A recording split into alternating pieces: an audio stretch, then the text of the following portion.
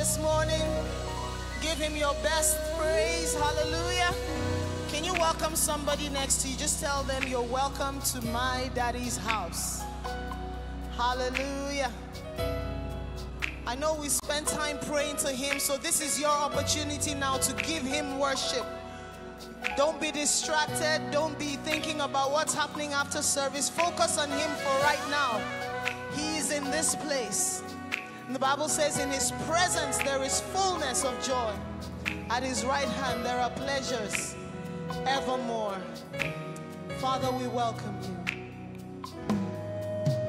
As I come into your presence, I pass the gates of praise into your sanctuary till we're standing face to face.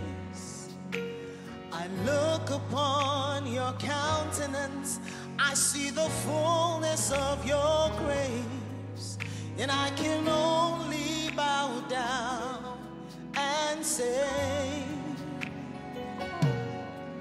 that you are awesome in this place, mighty God.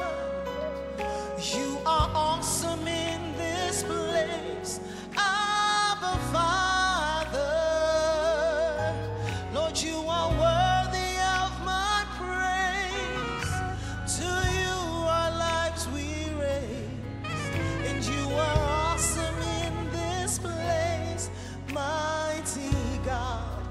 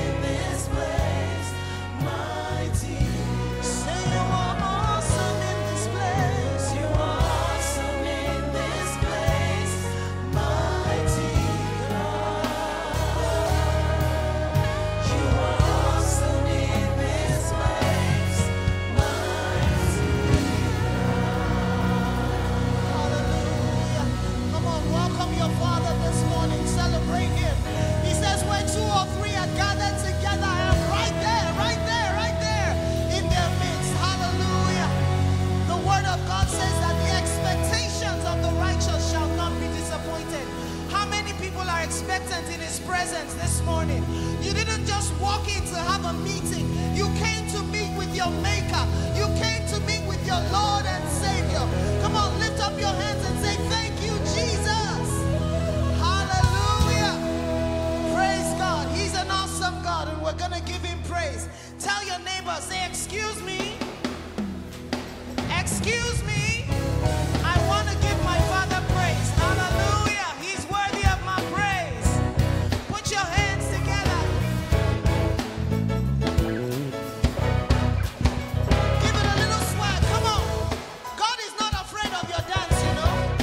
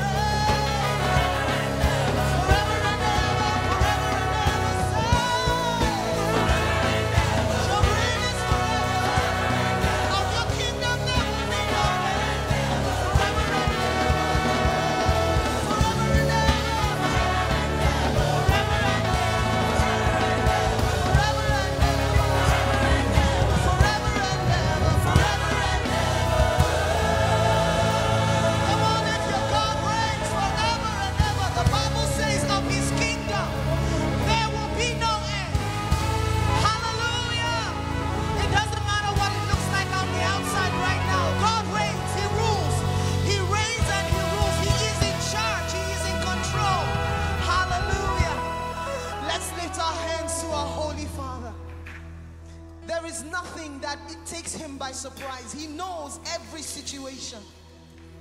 And as his children, we've come to worship him because we believe that his word is true. We bless your name, oh God. Thank you, Jesus. You're worthy of our worship this morning. You are holy. You are holy. There is none beside you, oh God. We bow before you. Hallelujah. Thank you, Lord. You're so worthy. 1,000 generations falling down in worship, sing the song of praise to the Lamb. And all who've gone before us, and all who will believe, sing the song of ages to the Lamb. Your name is the highest. Your name is the greatest. Your name stands above them all. All thrones and dominions, all powers and positions, your name stands above them all. And the angels cry, holy. All creation cries, holy. You are lifted high, holy, holy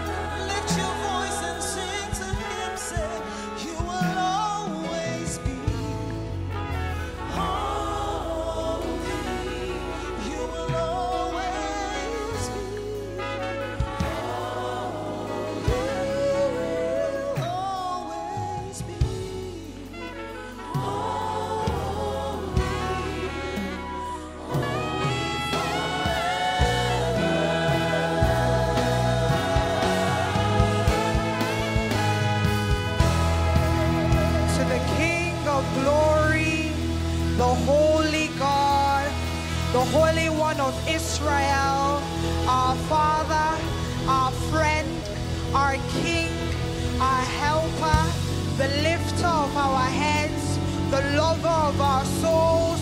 We join our voices with the 24 elders as we sing, holy, holy, holy is the Lord Almighty. Father, we cast our crown and we worship your great name. There is no one like you. You stand in a category of your own. You are beautiful for all situations. Your name is great, and it is greatly to be praised. Father, we worship you. Be thou exalted, ancient of days. Righteous judge, we celebrate you. In Jesus' name we have worship. Come on, if you know that you have received help from the altar, I'm not just talking about local help, provincial help, global help, international help, judiciary help, federal help, institutional help. Come on, I need you to raise a shout of hallelujah. Hey! God is good. All right, so if you're grateful that you're seeing the 12th day of this 40-day journey, come on, give God a shout of praise for keeping you. Father, we give you all the glory. You are a good, good Father. We exalt your name. It's such a joy and a privilege to be called yours, to be covenanted with you. Thank you because you said your covenants, oh God, Father, you will not break. We give you all the glory, mighty God. In Jesus' name, we have worshiped. Amen. You may be seated. Thank you so much, PPV. Hallelujah. Good morning, House of Praise. And to my family online, good morning from wherever in the world you're tuning from. Good morning, good afternoon, good evening. Thank you for being a part of this service. And for everyone in the room that have come from near and from far, you are welcome. Thank you for being a part of this service. This is the House of Praise. Now, if you're joining us for the first time, I want to give you a warm welcome. Again, this is the House of Praise. The House of Praise is a church that is committed to raising champions and to making a difference. Here at the House of Praise, we are a Bible-believing church. So everything that the Word of God says, we put our whole anchor on it. We believe it, and that settles it for us. So if you're here in person, once again, for the first time, or online, you are very welcome. Now, you're going to see QR codes that will pop up on both sides of the screen. And to my family online, if this is your first time, you will see the link in the chat. I ask that you please scan the QR code, fill out the link, so that a group of champions may meet with you after the service and tell you a lot more about the House of Praise. Now, if you're new and you're in the building, to my right, there's a door marked Welcome Center once you pass the double doors. Again, there are a group of champions that are there in person as well to tell you a lot more about the House of Praise. Now, the House of Praise is a very dynamic church. You know, we have different programs that cater to to the two genders, and that also cater to different age groups. Now, one thing that is coming up in the month of May is the Balanced Living Women's Conference 2024. Hallelujah.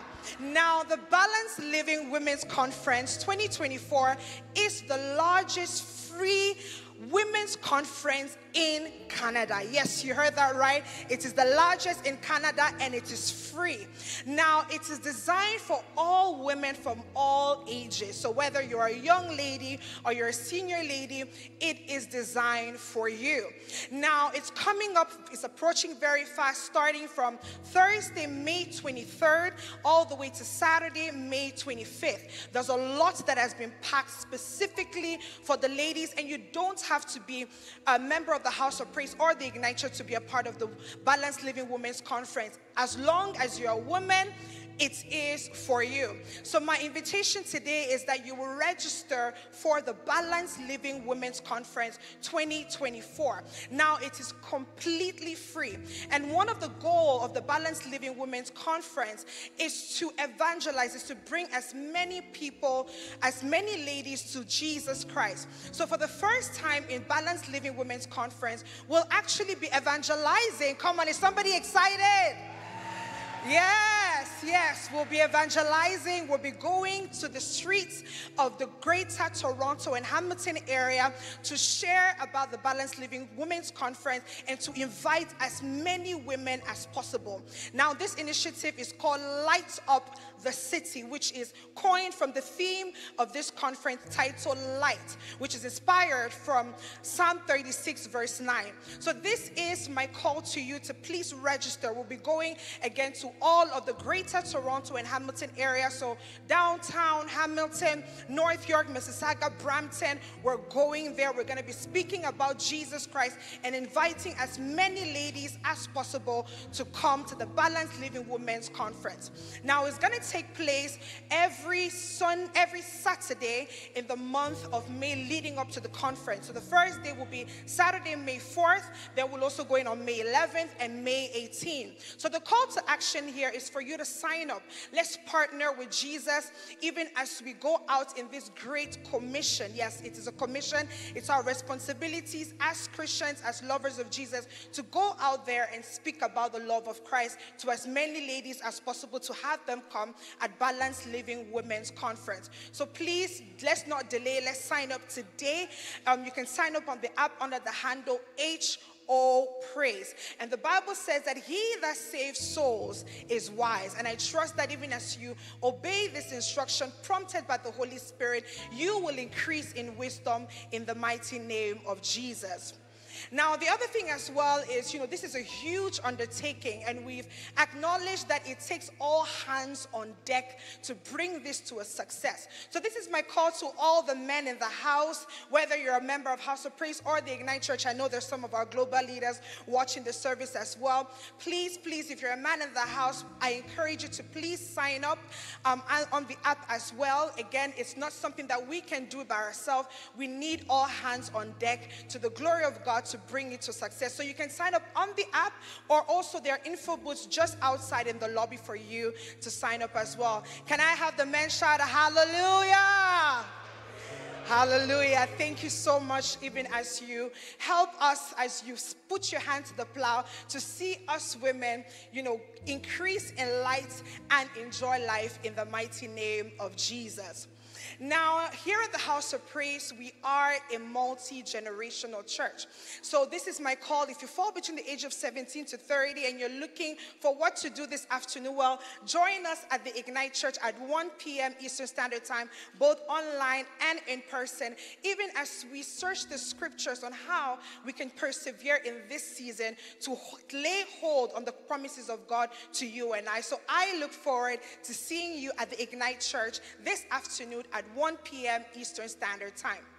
Now, please make sure that even as you're here in this service, it's not business as usual. Today is day 12 of our 40-day journey that will be waiting on God in the place of prayer, in the place of the word, so that we can increase in higher dimensions of dominion. So I ask that even as you're sitting in this service, have an expectation. The Bible tells us that the expectation of the righteous in Christ Jesus will not be cut short. And I look forward to hearing your testimony very soon in the mighty name of Jesus. So family, without further ado, let's join me as we welcome Pastor Chuma. Praise the Lord. Thank you, Jesus. Is somebody hungry this morning? You didn't let me finish. I said, is somebody hungry for the Lord? That's what I was going to. Our God is good. Permit me to say, in line with the announcement that our precious sister just gave for Balanced Living, particularly to the gentlemen, I feel like I have some sort of authority to speak to you. With respect to the volunteerism, to be honest with you, our numbers are pretty low. I was told that so far, gentlemen, have only 22 have registered, and I know we probably just forgot. So I'm not going to give the women's number because we don't compete in Christ. But as she said, when we do programs in the House of Praise, we do it all together.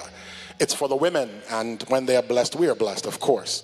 So just encouraging you very pointedly, please don't put it off till tomorrow. Today, go on the app and register to be of help to the Lord. Praise the Lord.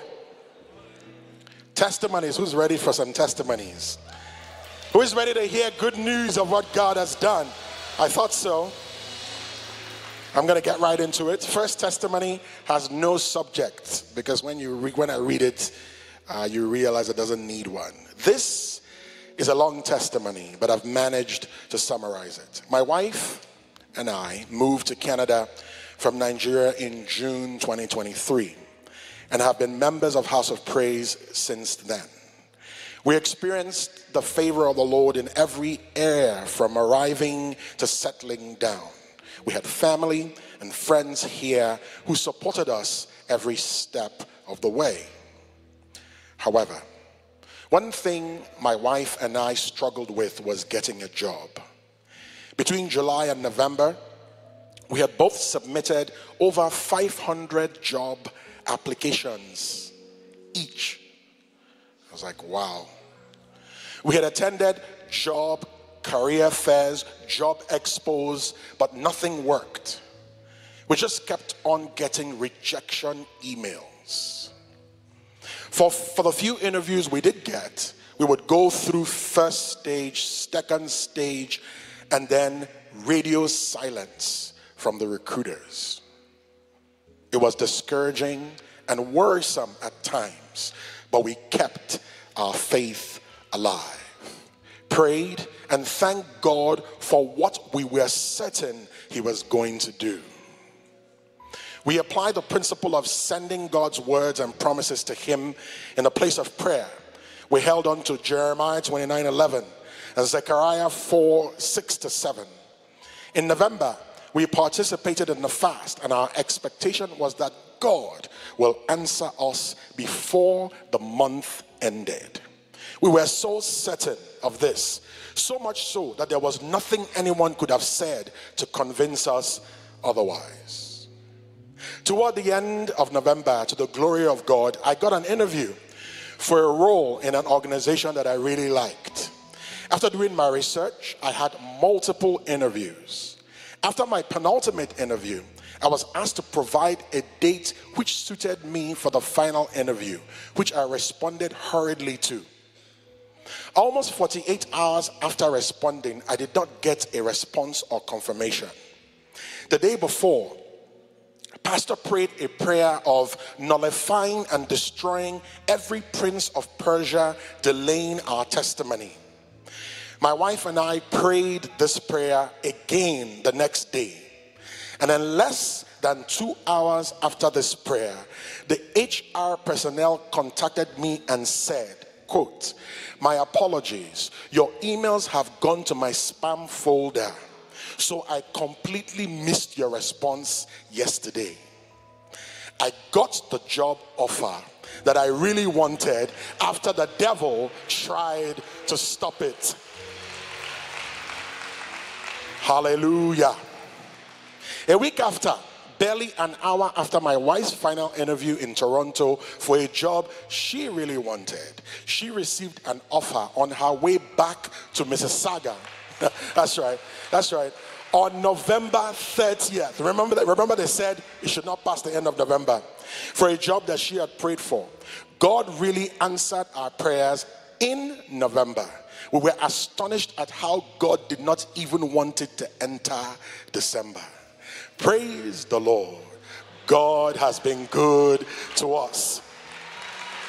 You know, when a season of prayer and fasting, can you just raise that, declare that for yourself, that Lord, any delay that the enemy has introduced into my life, where my good news is sitting in an inbox, where the status is still saying processing, change it to approved in the name of Jesus. Speak for yourself. Come on.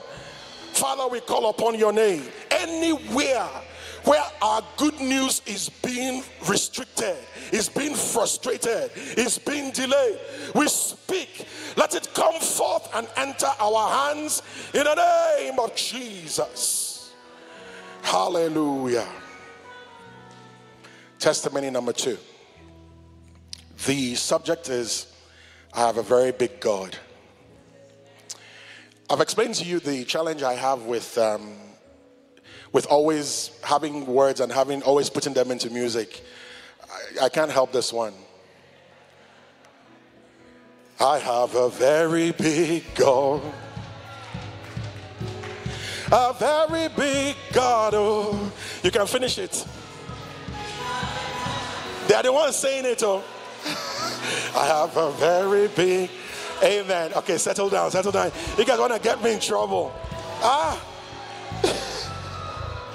Greetings, PWA, PTA, and House of Praise members. My name is, and I stand before you today to share a miraculous testimony of God's faithfulness. We serve a God who will never leave nor forsake us. And I am a living testament to his unfailing love and protection. Recently, my family encountered a frightening ordeal involving our 2-year-old daughter. What initially seemed like a routine morning quickly turned into a moment of crisis when my husband, in an effort to avoid a slippery staircase, inadvertently tripped while carrying our little one. Despite his precautions, our precious daughter, who was so full of energy and excitement that morning, fell from his arms as they both went down onto the icy ground. She bumped what looked like her head on the stairs as I watched helplessly.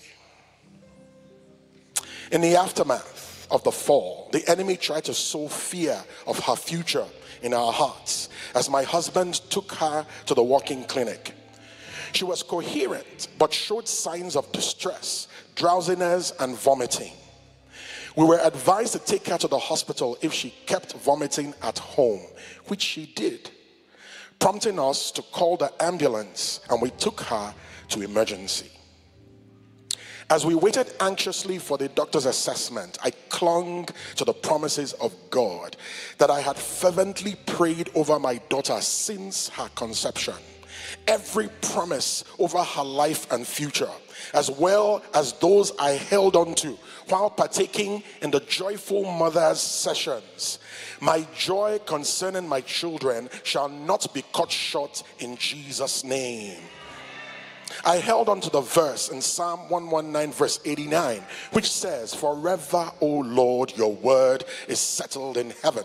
And other scriptures such as Deuteronomy 31:8, Romans 8:31, Psalm 23:4 became my anchor in the storm, reminding me of God's sovereignty and protection.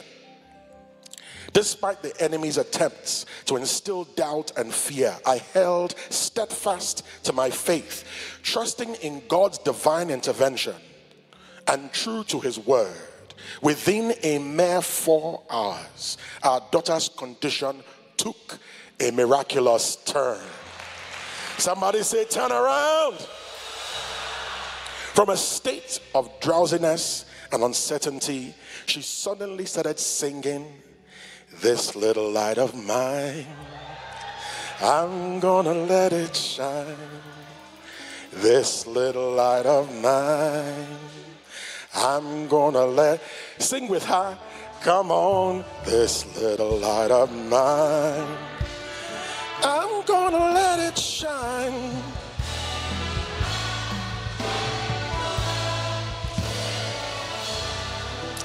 In the hospital bed, as we were waiting for the pediatric doctor to come check her out, she asked for food and I gave her a snack. Then she expressed boredom and a desire to walk around just as the doctor arrived, who was pleased to witness her improvement. After conducting their checks, they cleared her and my baby returned to her usual cheeky self. My husband is feeling much better, The tears that I did not share during the ordeal are now flowing as I write this. But they are not tears but they are tears of joy and thanksgiving. I want to encourage someone to hold on to this word found in 2 Peter 3:9. The Lord is not slow in keeping his promises. Thank you, Jesus, and all glory to God. Somebody who is grateful, come on, rise up. Make sure you're putting those hands together to appreciate the King of glory. Thank you, Lord. Let's worship God as we receive Minister Eliezer.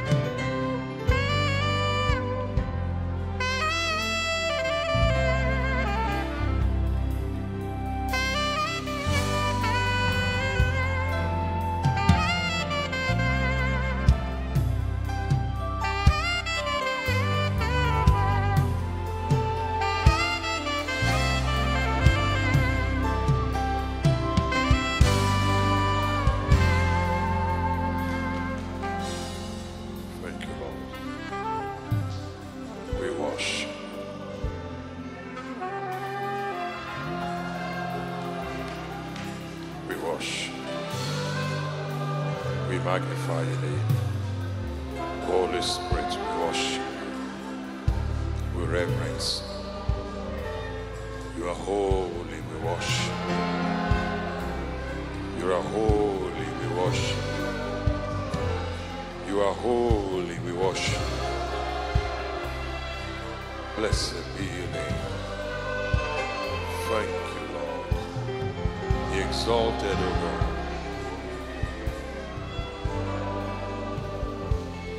In Jesus' mighty name we worship. Father, we've come before your presence today to say thank you. Thank you that we woke up this morning. And the testimonies we just heard right now, thank you. Thank you for frustrating the plans of the enemy. We give you the worship and the honor. Receive our praise today, Father. In Jesus' mighty name. Amen and amen and amen. Hallelujah, hallelujah. Please be seated. God bless you. Thank you, perfected praise. God bless you guys. Good morning, church. Morning, everyone. Just in case you're joining us for the first time today, I know you've been welcome, but once again, let me lend my voice to that. You're very much welcome. We appreciate you being here. Every one of you that are here today, we appreciate you coming and being here today. We know you were prompted by the Holy Spirit, but obviously the exercise of your free will is all part of the equation, and you have decided, being prompted by the Holy Spirit, to be here today. So we are appreciative and we say thank you for coming. And those joining us online, also our online family, thank you for being part of this service also in Jesus' name. The Holy Spirit that has brought you surely wants you to have very high expectations concerning what he wants to do in your life today. You need to have very high expectations, not just regular expectations, but what? High expectations. You see, every time we come into God's presence, it's important we come with high expectation that God is going to do something. That's part of the outworking of our faith. Once those expectations are no longer there over a sustained period of time, then it becomes religion. It becomes religion. Okay? We have to come in there because even the elders in heaven, the beasts in heaven, the four living creatures in heaven, the angels in heaven and all of their ranks, they are still discovering different dimensions of God. Every time God is manifesting. And you and I that are the zenith of God's creation, the crown jewel of his creation here on earth, we should also come with expectation, knowing that there's going to be another dimension of God that his spirit will be revealing to us. Can I hear an amen? Amen. Are you expectant?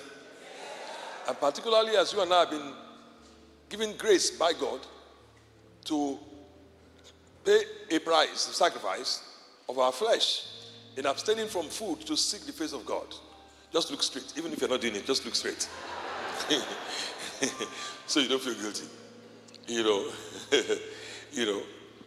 All the more that we should be expectant in the name of Jesus Christ. Personally, for me, my personal testimony is that this has been a blessed season in my life. It's been very, very refreshing for me spiritually. Very refreshing. By God's grace, I've been able to shut down distractions and been locked in like laser beam into God. And I'm finding things about God, knowing God more and more, pressing into God and finding things about God, and I'm like, oh, really? I never knew that. I'm shocked. And because I've had the privilege of working with God for a few, just not too long, but for a few years, I know every time there's a fresh revelation of who God is, the way he works, according to scripture, is because you're going to see something you've not seen before. Because the revelation of God you have, that he exposes you to, is the manifestation you will see. You can never see manifestation beyond the revelation of God you have. Never. Never. It's the one you have. So once God starts revealing himself, it means something is about to happen that's never happened before. And for somebody today, it's going to mark a new beginning to a greater levels for you. I don't know what it is like for you right now, but I know you will celebrate at the end. I don't know what it's sounding like. I don't know what it's looking like. But you are going to celebrate at the end. You are going to celebrate at the end.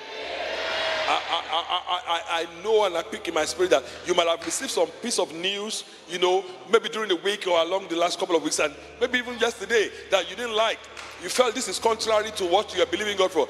Don't bother yourself about it. You were going to celebrate at the end. I'm just picking that in my spirit now, and I'm telling you, you will celebrate at the end. In the name of Jesus Christ. The end of a matter is better than the beginning. The end of a matter is better than the beginning. On the authority of that word, you will celebrate at the end. In the name of Jesus Christ. Somebody came into this service, you are worried concerning your children. The Holy Spirit is ministering to me. Let me let you know this. They will be mighty on the earth. You will not bring forth children for trouble. You will not bring forth children for trouble. They will be mighty on the earth. Great shall be the peace of your children. In the name of Jesus Christ. You will celebrate at the end. You will celebrate at the end. God doesn't usually follow step-by-step progress to turn things around. So if you're thinking to yourself, I have a deadline on Wednesday, oh my God, if things are going to happen, shouldn't it have been happening little by little? Sometimes God can do that, that's fine. But sometimes He doesn't do that. That's why the Bible says, when the Lord turned the captivity of Zion, well, as if we were dreaming. You might not have any premonition. The same day, it looks like the same thing. Joseph slept in the prison this night, like every other night. He was even still telling people, yes, we'll do it in 3 days' time now. We'll sort that thing out. It was normal day, routine. But this particular day, he woke up. He didn't know that night it was going to be his last night. If he knew it was going to be his last night, he would have written a poem. He didn't know it was going to be his last night in the prison. Some of you don't even know today is your last day in that season. You're moving into a new season. I came to announce to somebody here, this service marks you shifting to a new season. I know you believe. I know you believe. This service marks your shift to a new season. In the name of Jesus Christ. In the name of Jesus Christ. Oh, I will celebrate at the end. What about you? I will celebrate at the end. What about you? Open your mouth to say it. Oh, come and tell 3 people around you. Boldly tell them. Walk up to them. I will celebrate at the end. I will celebrate at the end. Oh, don't judge me now. Don't look at me now. Don't write me off right now. Don't judge me now. I will celebrate. You can take a seat. I will celebrate at the end. I will celebrate at the end. It might not look like it now, but I'm going to celebrate at the end. Don't judge me right now. Don't make fun of me. Don't write me off. I'm going to celebrate at the end. When they're making the sausage, it doesn't look pretty. But when it comes out, then you say, man, then the sausage is celebrating at the end. Praise God. Somebody's here is going to celebrate at the end. Hallelujah. Because that dance, they said you will not dance. I don't know where I came from this morning, but I'm going to tell somebody here, the dance they said you will not dance, the shout they said you will not shout, hey, the swag they said you will not have, you are going to be dancing, you are going to be shouting, you are going to be jumping, hey, because you will celebrate. Who is that one person here that is sure they will celebrate at the end? Open your mouth, give him a... Oh my God, my God, my God. Woo! Thank you, Jesus. Tap somebody in your life and you'll tell them, I will celebrate at the end. I will celebrate at the end. And you can take your seat. Woo! Woo! Hallelujah. I want to appreciate every one of you. I want to celebrate your diligence in joining the prayer sessions. I see you. Someone say, how do you see us? I see you. I see you. Particularly, I want a quick shout out to our young adults. I'm very, very impressed that you're not just leaning on the faith of your parents, that you're pressing into God yourself at this age. Young adults, they are fired up. They're fasting, they're praying, they're pressing into God. It's incredible. I want to thank God for every one of you, young adults, excited, passionate, and serious about the things of God. God will continue to honor your faith. In Jesus' mighty name. If you're a lady and you've not yet registered for Balanced Living Conference, I don't know what you've been waiting for. Please register for the conference. You know, this is going to be the largest, best, most qualitative conference, Balanced Living Conference we've ever had. God, obviously, normally, when you have a church like this, normally, you are going to, for efficiency and effectiveness of ministry, you're going to have people groups, you know, natural age groups that you're going to, natural groupings, okay, of people that you're going to minister to. So you can have a men's ministry, women's ministry, so and so and so forth, naturally. But for us, it's not just that. We have a mandate from God. God said to me, he said, look, I'll take care of my daughters for me. It was the mandate from God. And this, you know, this was not before we started. This was, we've been doing this, and we did a session that was small. I think it was about 120 women or so. And, you know, we provided breakfast and everything for them, as we usually would do, and all of that. And I came out of that session, and I was thanking God for that, for the provisions and all of that. And then God spoke to me. He said, women, you know, walk me through the scripture, how women go through a lot. He took me to Revelation chapter 12, and how the woman gave birth. Do you remember the story? And the serpent came and wanted to kill the woman, and the Bible says the earth opened up, swallowed the water. Serpent spewed out water to drown the woman. Then the earth opened up and swallowed the water. Then she was given 2 wings, and she flew away. You know, she was rescued. And God said, women, showed me through scripture how women go through a lot. The persecution that women go through. Persecution at work. Persecution, even in the place where you find the greatest comfort of their lives, their homes. They go through a lot at work. They go through a lot. They have discrimination, gender-based discrimination at work. A woman is doing exactly the same job as a man, and they pay the man more. Even both of them are colleagues, and the one the man is doing, if not, he can't finish it. But let's leave that for today. Let's leave that today. Then the woman comes back home. She's multitasking. She's doing all of this, and underappreciated at work. Sometimes completely not valued at all at home. Underappreciated at home. You know, she's multitasking, doing all of this. In the place where she should find succor, where she should be refreshed, all right, she's been abused. Then she in the midst of all of that, she sees sacrifices for the children. Then the children grow up, they go away, they hardly call her. Pain that women go through. And God said, look after them. Whatever it will take, look after them. That is why we're doing this, and we do it the way we do it, with no expenses paid. It's a mandate. It's a mandate from God. And that's why God has been so faithful in providing for it. It's a mandate from God. It's a mandate from God. So we need to volunteers in this regard.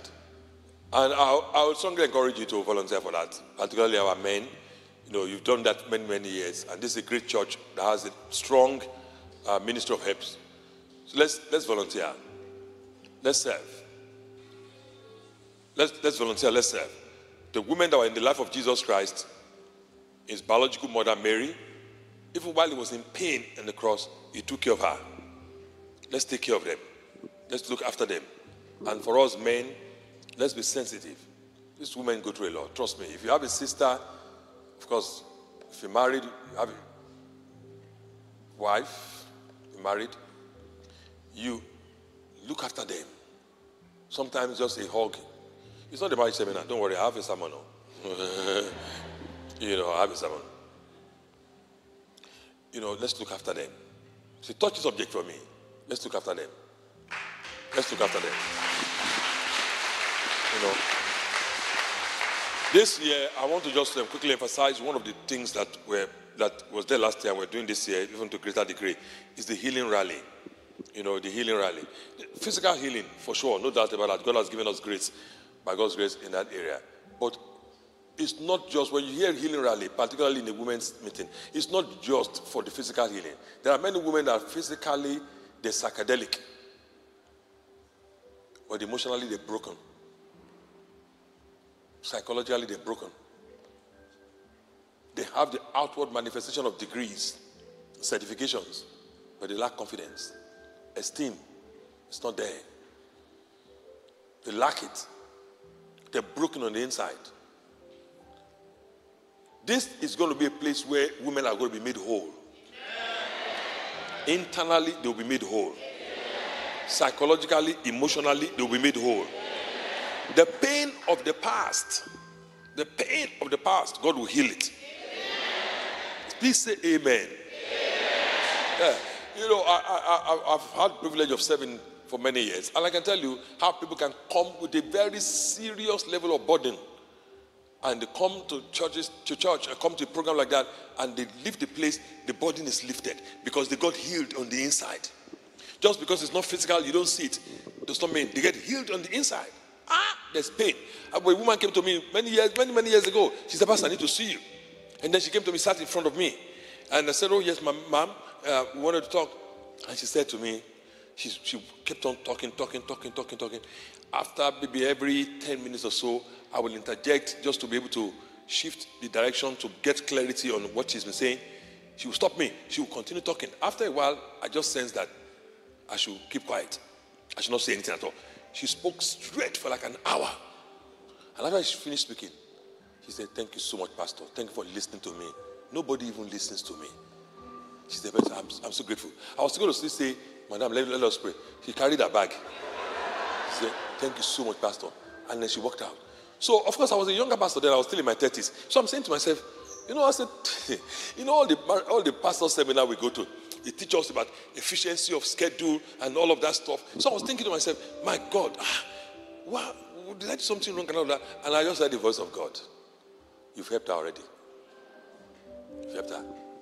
Sometimes you don't even have anybody to talk to. So if your wife is coming, she needs something new, a new attire. Praise God. Buy it. Don't squeeze your money with all your credit card. Take care of the women. Take care of the women. Take care of the women. Let them look nice. Let them look nice. All the women that are hearing me, except my wife, let them look nice. Yes, sir. Because for some people, this is the only part of the sermon they will record.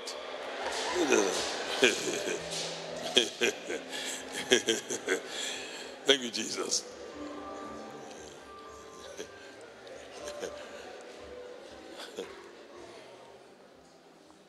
All right. We are going to explore something in the next 2-3 weeks.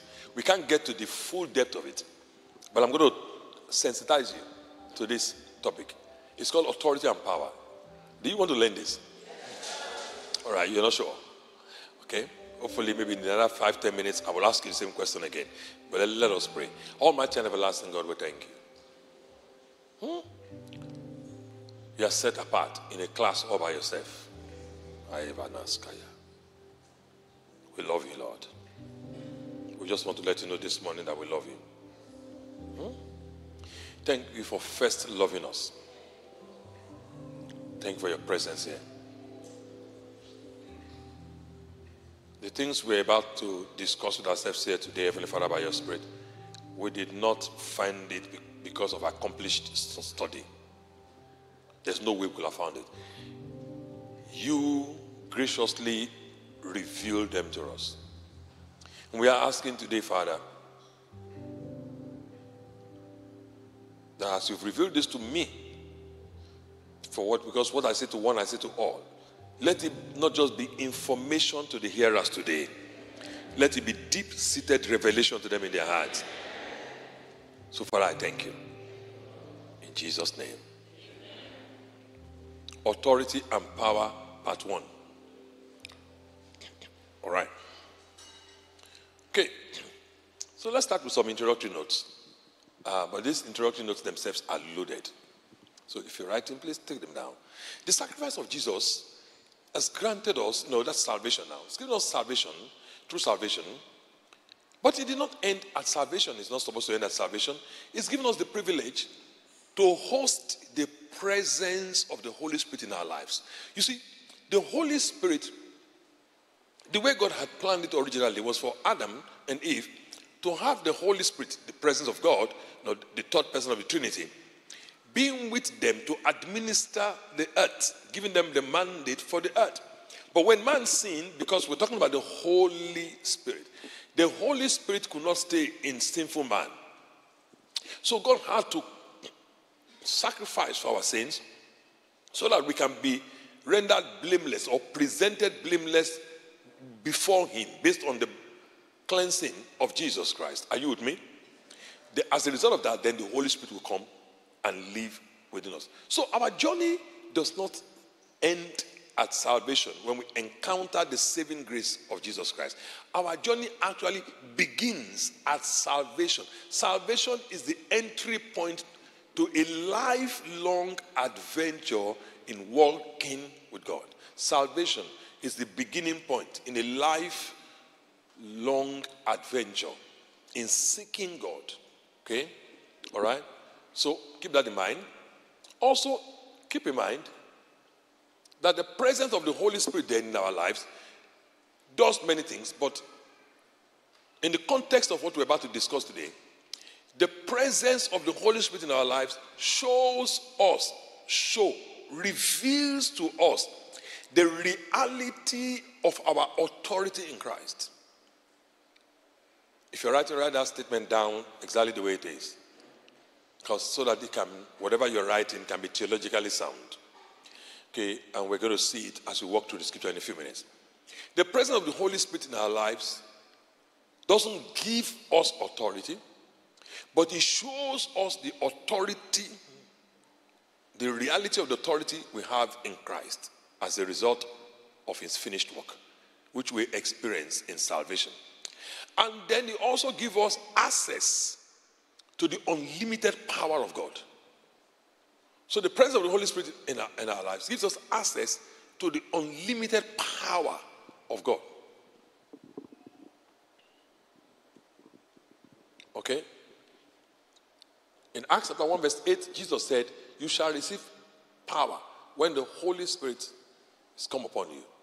Acts 10:38, it says, how God anointed Jesus Christ of Nazareth with the Holy Ghost and with power. Okay? So the presence of the Holy Spirit in our lives then gives us access to this unlimited power of God. All right? Let's take it a step further. It will also interest you to know that from the very day you were born, pardon me, let me say that actually the way it's supposed to be. Way before you were born, the enemy already earmarked you as one of those he wants to truncate their destinies. I got to let you know this. Before you were born, the enemy already thought somebody is going to be born in that family, and that person in their destiny, they're going to come and give trouble to the kingdom of darkness. We've got to do something and mess up that family line. So way before you were born, the enemy already marked you and I for trouble so that we don't fulfill our destiny. The whole battle is about fulfillment of destiny. I'm going to let you know that. You see, I don't have a job. I don't have a this. I'm sick in my body. I'm trying to stay in the country. I'm trying to get admission to school. I need to get married. I need to get this. It's all about fulfillment of destiny. In other words, the realization of the personal plan of God for your life. That's it. That's what destiny is. All right? That's what Satan is afraid of. Okay? So he uses all of these circumstances, all right, to barrage you and I. Okay? You know, when remember the story when Saul was looking after his father's donkey in 1 Samuel chapter 9? Anybody remember the story? And then the Bible says the donkeys were missing. And they started looking for the donkey. You remember? And they went to the mountains of Ephraim, the mountains of Shalisha. You know, he went, then they eventually got to a place called Zuph. This is 1 Samuel chapter 9. Then he said to the servant that was following him, he said, you know what? My father will not be bothered about us and not the donkey. We can't find the donkey. Let's start going back home. And the servant said, oh, no. I know there is a seer not too far from here. Let's go and meet that seer. That's the prophet. Okay, a Nabi, a prophet. Whatever he sells to us, then let's do that. So Saul said, well, I don't have anything on me. The servant of Saul said, I have something a little bit. We'll give it to the seer. You know, it's amazing that once they got to Samuel told them, once they got to Samuel, give me the verse of scripture that shows when they first got to Samuel. Samuel told them, don't worry about the donkey. Don't worry about the donkey. Really? I thought this thing was all about the donkey. I'm coming to you to talk to you about the donkey I've been looking for. If you know how much the effort I put in to look for this donkey, I wanted you to pray for me so I can find the donkey. And Samuel said, before you prayed, Samuel said to him, verse 20 of 1 Samuel chapter 9, thank you so much. As for your donkeys that were lost 3 days ago, don't be anxious about them. They have been found. He has not prayed. He has not told Samuel what he's looking for. Somebody is here right now. The job you're looking for has been found. The needs you're looking for, they've been found. So he said, don't be anxious about them.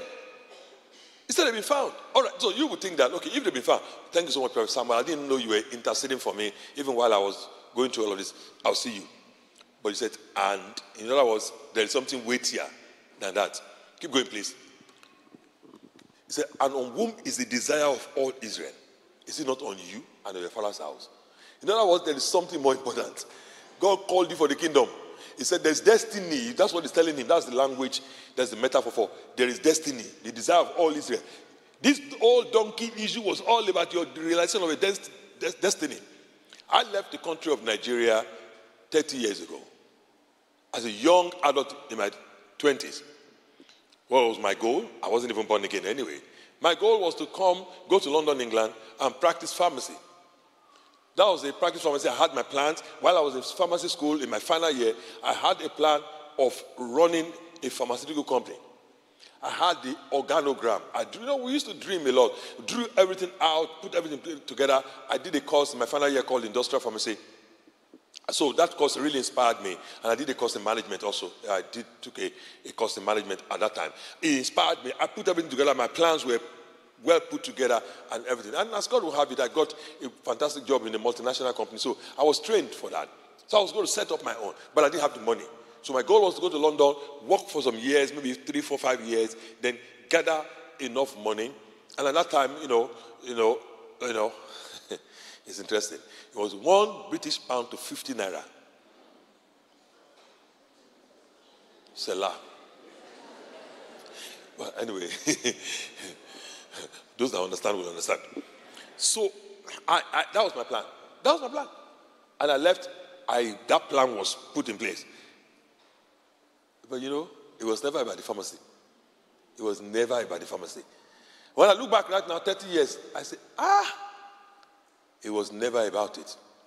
I see what God had planned. If I was in Nigeria, there's no anointing that would have gotten me saved. No matter how many people pray for me. If Elijah rose up from the dead, plus Moses and Samuel, I couldn't be saved. I was too gone. Too deep. Not occultism, I didn't do occultism, but too deep in the world. Far gone in worldliness. I can't be saved. And not only was I gone, Satan had done this in such a way that he had packaged people around me. That's why the prayer we prayed this morning about God uprooting people. There were people, they were around me that they live and they breathe worldliness. And they were rooted and grounded around me. So that I had no escape route. So God had to first lure me, get me out from them, put me in a place where it was only me, and all of a sudden, for the first time in my life, not the first time I'm hearing, but for the first time, of course, he has removed all my props. For the first time, when I heard the message, so this is what they've been saying. I gave my life to Christ. I didn't have any other person, no friend. This is London in the 90s. No friend, nothing. You go, you walk, you come back home, you eat, you sleep, you go, you walk. When I come back from my Burger King job, 3 p.m. to 11 p.m. is my shift. When I come back, I get back home from Liverpool Street Station, take a train, tube, the Central Line to Bethnal Green Station, come out, take a bus, to where I live. I get But I've eaten anyway at work. I've taken burger, I've eaten, so no need to eat anymore. Take off my uniform. This is around 11:45 now or so. Take my Bible. I read for 5 hours. Straight 5 hours. That's all I could do. There's no friend. No, those friends that would have called me, that would have taken me, the people that were very highly advanced in worldliness, they would have taken me. They were nowhere to be found. So this is the only thing I knew. God was using that to prepare me. I thought I was reading it so that I can, God can help me come out of the deep request I was making of Her Majesty the Queen, which she was not yet fully aligned with. Do you understand? That's what I thought I was saying. But God was using it to prepare me. And when God saw that, okay, I was now farther away from that worldliness, He now started opening the door. And the desire to practice the pharmacy was not even there. When I landed in this country, it was not even there. I went to school, I studied computer programming. It was not there. God took it completely out. It was not about that. So I wanted to let you know, so Satan is attacking your children. Don't think it's about you. Once you make it personal, then you have to confront the gates of hell yourself. By your own power. It's not about you, it's about destiny. It's about God's plan for your children. It's about God's plan for your life.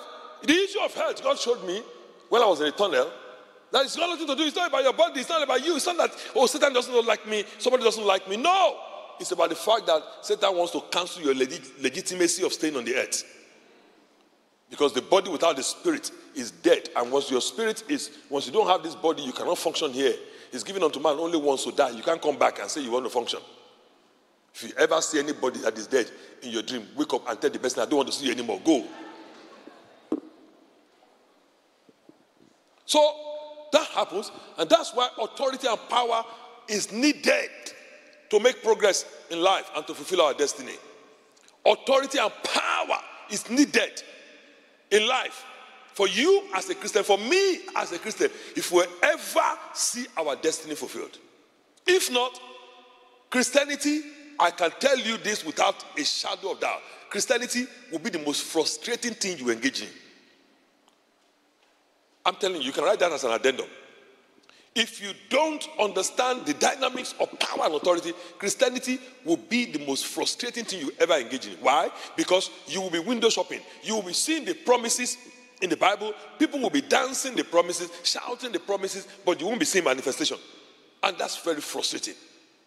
To window shop is very frustrating. I know for some people it's a hobby, but in real life it's frustrating. To see things that you cannot afford. You don't know how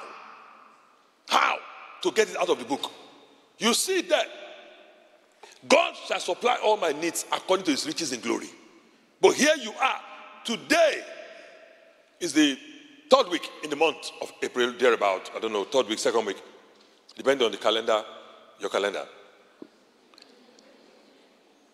Some of us pay our mortgage at the 1st week of the month. Some of us pay our mortgage during the middle of the month. Some of us split our mortgage into 2. And whatever your circumstances are. Some of us now, it is 3 days, 2 days from paying our mortgage. For some of us, it's a week from paying our mortgage. We don't know where it's going to come from. But the book says, the silver and the gold is mine. The cattle on 1,000 is mine. God will supply all my needs according to your riches and glory. Then you're frustrated because the power and the authority to bring it in is not there.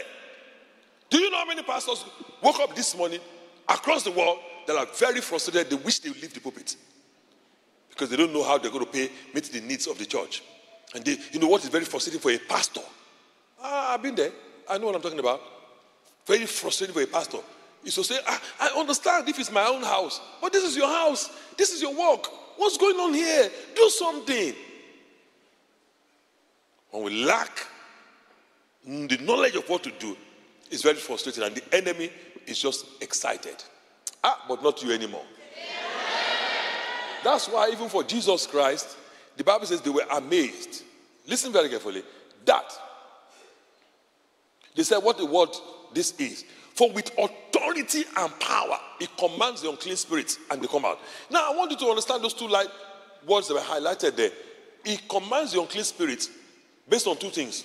What is the first one? And the second one is, for you to know it's not a mistake. In Luke chapter 9 verse 1, when Jesus was going to send out his own disciples also, it's the same thing he said to them. He called his 12 disciples together and he gave them what? Power. Come on.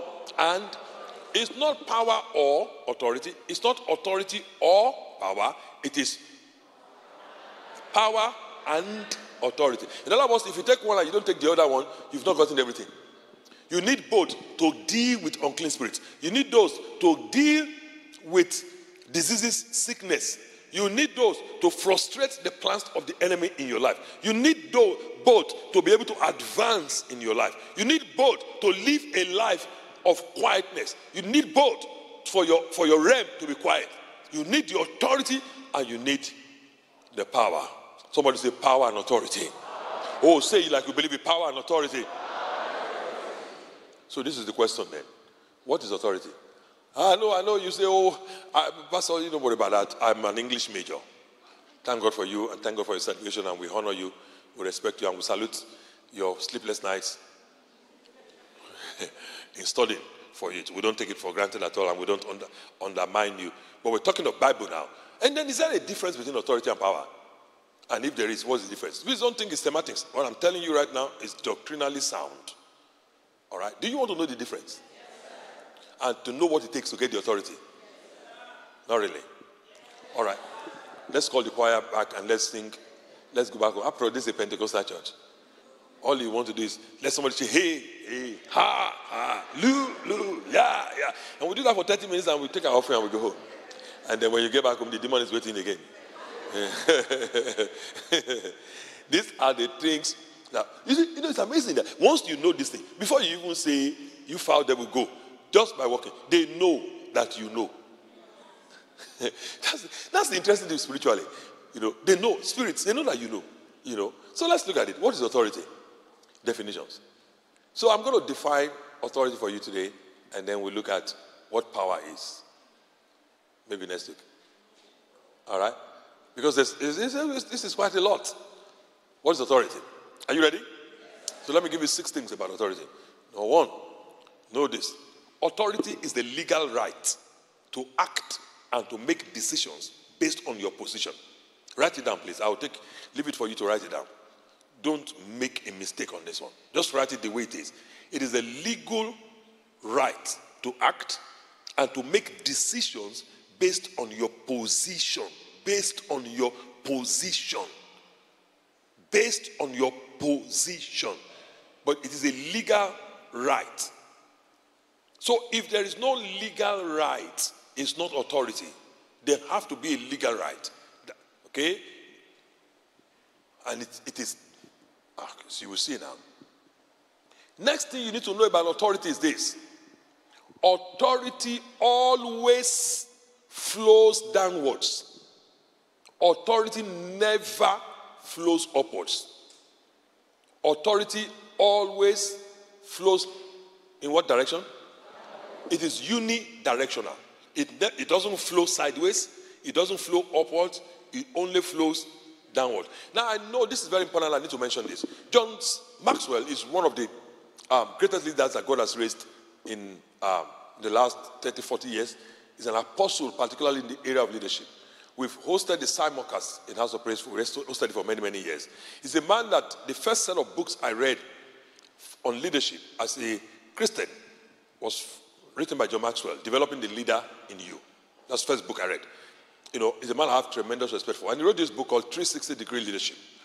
I want you to understand that that book is about leadership. It's not about spiritual power and authority. In spiritual authority, there's no 360-degree. That's the point I'm trying to make.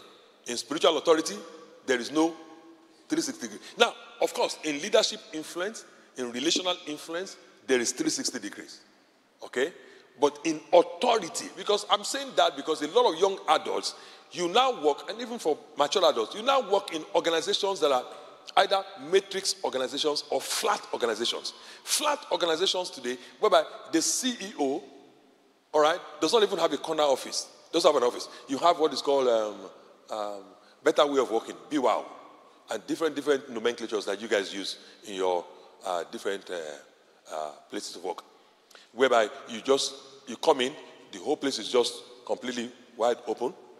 Nobody has any office. So whatever work you want to do, you just go to one terminal, you log in, and you start working from that place. And you have maybe 2 or 3 meeting rooms, and then you have to book it with your team. Anybody works in a place like that? Yeah, that's what happens today. Now, this is fine. It's fine in the organization. But what you need to understand is that spiritually, God doesn't just go any place in heaven and log into a terminal. Do you understand? It's not a flat organization. Neither is it a matrix organization that, it doesn't matter. Gabriel, what do you think today? Why don't you just lead for 1 week and let's say lead this meeting? It doesn't work that way. He's the King of Kings, His Majesty. Do you understand? When He shows up on His throne, everybody remove their own crown and bow straight away. You understand? The 24 elders don't say, well, you've been sitting on that throne for a long time. Why don't you let me think and lead this meeting today? It doesn't work that way. And because it's difficult for you many times to conceptualize that. So this needs to sit in your brain that the realm of the spirit is hierarchical. I did not say church. I'm not talking of church now. I'm talking of the realm of the spirit. Is what? Strictly hierarchical. And the authority only flows in one direction. It flows downwards. Keep that in mind. Keep that in mind. As you go in this, you will understand some things. You cannot exercise authority over someone that is above you in the hierarchy. You cannot. You cannot. You cannot command and adjure. You remember, authority is the legal act to make decisions, right? To act and to make decisions, right? You can't make a decision concerning somebody above you. You can't act concerning, give a command, and expecting action concerning somebody above you, an entity above you in the realm of the spirit. It doesn't work. It doesn't work. As a matter of fact, you can hurt yourself very badly, which many Christians also have become casualties of war. I hope you're understanding something. Okay. Now, please, this particular line here, write it down and master it. Authority is usually attached to a position. That next line that is highlighted, 3, 2, 1, can we repeat it together, please? Authority resides in a position. Let's do it again. Authority resides in a position. One more time, please. Authority resides in a position. Never forget that, please. Authority resides in a position. Authority resides in position. Authority is tied to position. It is tied to position. It resides in a position. It's critical you understand that.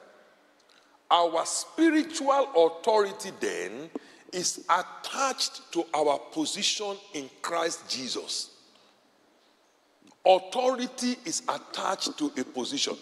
The spiritual authority we have is derived from our position in Christ. Now, very quickly, let me jump and tell you something to clarify. Authority resides in a position. Where do you think power resides? Let me just tell you one of the quick differences between power and authority. Authority resides in a position. What about power? Anybody wants to guess, and I will tell you not to fast. I know that will be for some people right now, this is very powerful incentive. All right, just joking. Just joking. Authority resides in a position. Power resides in a person. Please keep that in mind.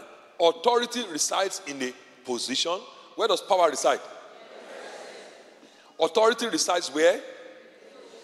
Please say after me. The reason why we're saying it is not because we're turning it into a simple school or something. The more we say it, the more it leaves our head and resides in our heart.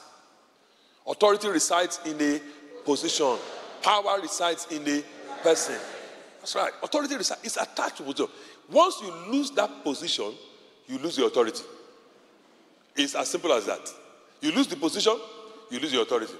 It's automatic. It's the same day. That's why you will notice also in your places of work, no matter what they call it, matrix organization, flat organization, they call it different things. If they have to let you go, as you are leaving, even the laptop they gave you before, 5 minutes after, if you say, let me log, you can't log in anymore.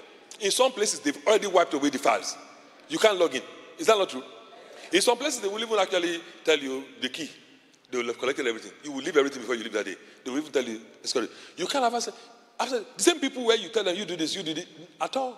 You can't work anymore. Once you lose that position, you lose that authority. This is a very important thing.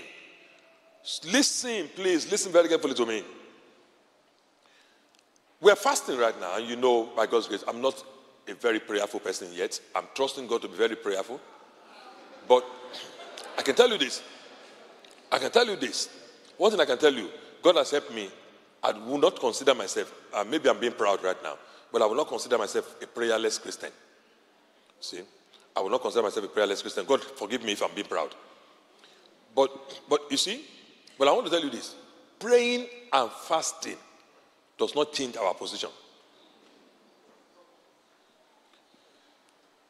You need to understand that. You know? You need to understand that. Authority is tied to what? Position. And position, your authority which is tied to your position, has no regard for how you feel. You don't need to feel anyhow. By the grace of Almighty God, by the privilege God has given me, okay, and the choices you have also made by the prompting of the Holy Spirit, I have the privilege of serving here as a pastor. Okay? I don't need to feel anything. If I tell my son that is there right now, I say, just go ahead. This bottle of water that I'm looking at right now, it's cold. I need a hot one. Get me a new one. Or I need a big bottle of water. He will leave his seat immediately. He will go and get it. I don't need to feel, no. I don't need to feel anything. Why? Because it's authority. It's authority. Do you understand what I'm saying? He has come to recognize that there's authority. You know, and it's amazing, I told you, children understand this thing a lot. I have one of my young daughters in this church, 2-year-old girl. She understands authority. God gave her revelation for authority. At the end of the service, she will tell her parents, you know, she wants to come and say hello to me. Say hello to me and say hello to my daughter in the bookshop. Those two of us, she's very good friends with us. And then when she sees Topsy, she looks at it. She realizes that, this woman might come and scatter my authority arrangements. So then she greets Topsy. But she's come to realize, if only I can just be this man's friend and this lady's friend, anything I want in that bookshop, in terms of food, I will always be getting. And she understands that very well. If she's walking up to me, this is true. You know, ask the protocol team. If she's walking up to me and they're telling her, hey, they're greeting her, hey, greet, she will not even, just walk up to me and say, Papa in the room. Papa in the room. She understands. It's authority. So all she just needs is to say, take her to the bookshop. Do you want something in the bookshop? Say, yeah, Papa. Take her to the bookshop. That's it. That's all she just wants. Authority. Our authority is tied to our position in Christ. Now, note this now. We derive our authority from our position in Christ, which is based on the what? Finished work of Christ. It is not based on our works. It's not based on your works. It's based on the finished work of Christ. If you are genuinely born again. Now, this is a very important part because most people are not genuinely born again. They are pretending. They're not born again. They're pretending. If you are genuinely born again, the life of God has come into you. You will not be living the life you were living before. All things are passed away. All things have become new. The seed of God is now in you. You will not be desiring that lifestyle. A lifestyle of going to the club. That lifestyle of going to the strip club for some men. You call it a gentleman's club. It's not a gentleman's club. It's a pathway to hell. It's not a gentleman's club. That lifestyle of frolicking and going around with your friends that are adulterers and fornicators, you will not be doing that. You will not have the desire to do that. And if you ever fall into it, there will be conviction.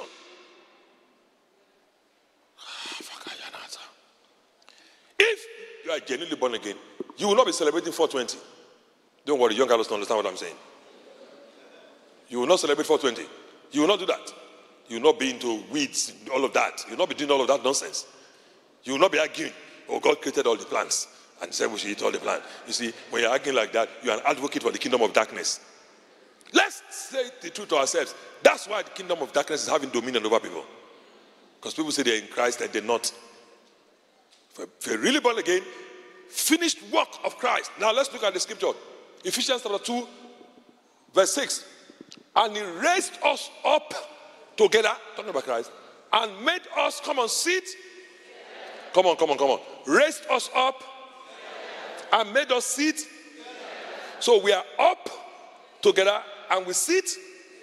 We are up and we sit. And where are we sitting now? In heavenly places. That's where we're sitting.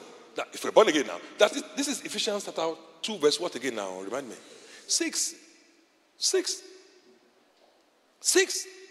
So let's look at this place where we're sitting. This place called heavenly places. Let's look at a more elaborate description of this place.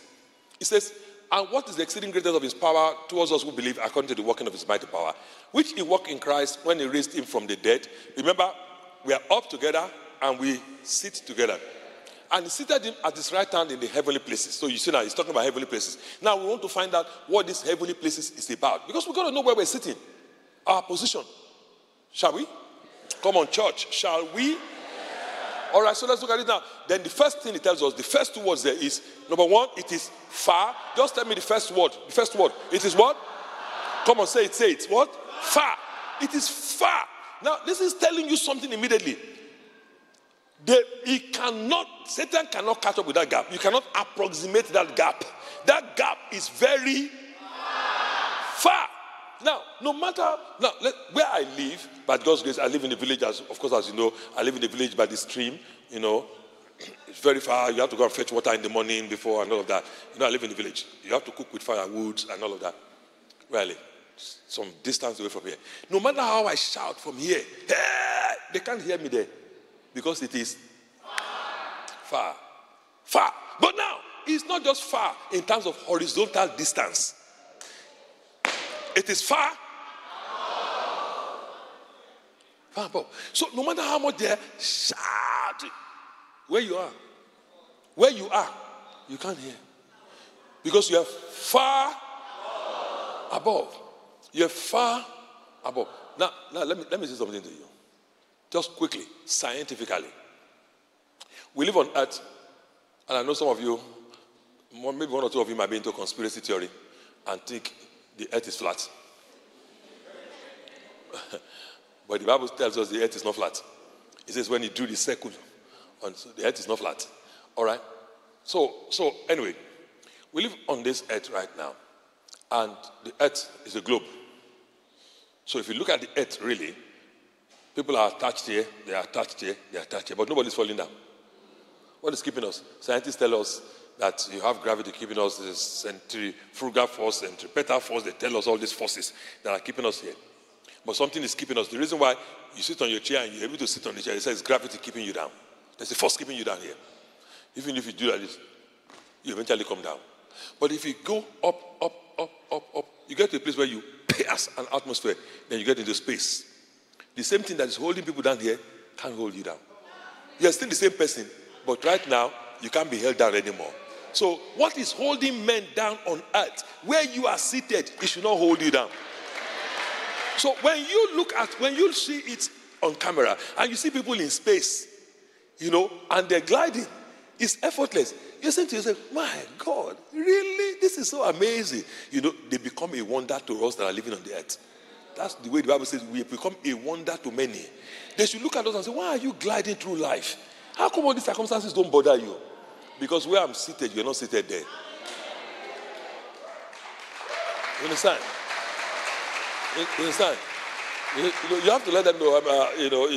I just let you know. I don't know how to explain this to you, but it's like somebody in space and somebody on the ground. We are not on the same level. And where I'm seated, you're not seated there.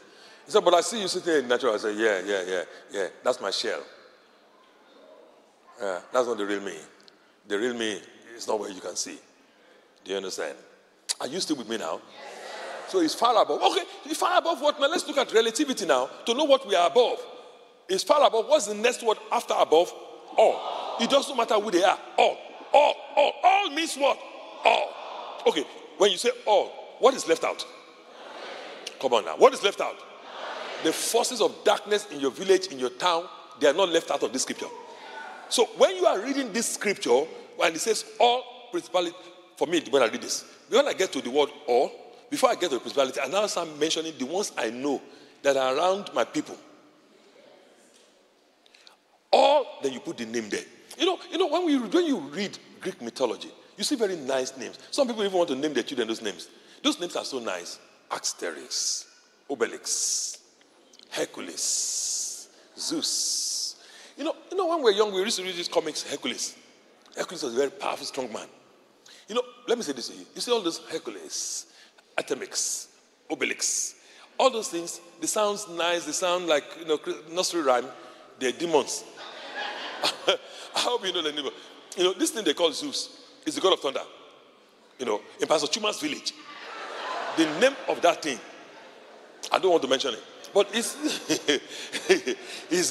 and in my wife's village also, the name of that thing is a 5-letter word. Even when you hear it strikes you, boom. It's a very dangerous thing. But in Greek mythology, they call it Zeus. It sounds like a cool guy. He's not cool. Do you understand? So when I'm reading, it's far above that name, far above it, and far above all the power, dominion, every name that is named is far above it. Far above every one of them. Far above the principality that controls witchcraft. Far above the one that controls warlocks and wizards. Far above every single one that controls Freemason, controls the occult. Is far above. Where I'm sitting is ahead of the head of Freemason. Listen to me. In the Freemason system, they worshipful Lord, and what they call them, worshipful master. We're not on the same level. Where I'm seated is far above where I'm seated. The highest of all the witches in Canada, I'm not on the same level as him or her. Where I'm seated is far above every one of them. So I can tell them, to hell with all the witches. To hell with Freemason. Thank you for the 3.5 amen. It takes time to get into your spirit, because people have been dominated so well. Because you see, when I say that, the first thing Satan tells you is that, hey, you know that man has been praying and fasting for a long time. That man, can't you see how lean he is? He prayed and fasted. You that you're struggling. You see, you know that you didn't do the 6 p.m. You know, by kind of like 1 p.m. You are already struggling. Don't say what that man is saying. What I'm saying is not based on my prayers. What I'm saying is based on the finished work of Jesus Christ. You understand? And you can rise up and say the same thing also. I'm seated in Christ Jesus. My position is in Christ Jesus. My position is in Christ Jesus. I'm seated in the heavenly places, far above all principalities, all powers, all might, all dominion, every name that is the name. I'm above you. I'm above witches. I'm above wizards. I'm above the occults.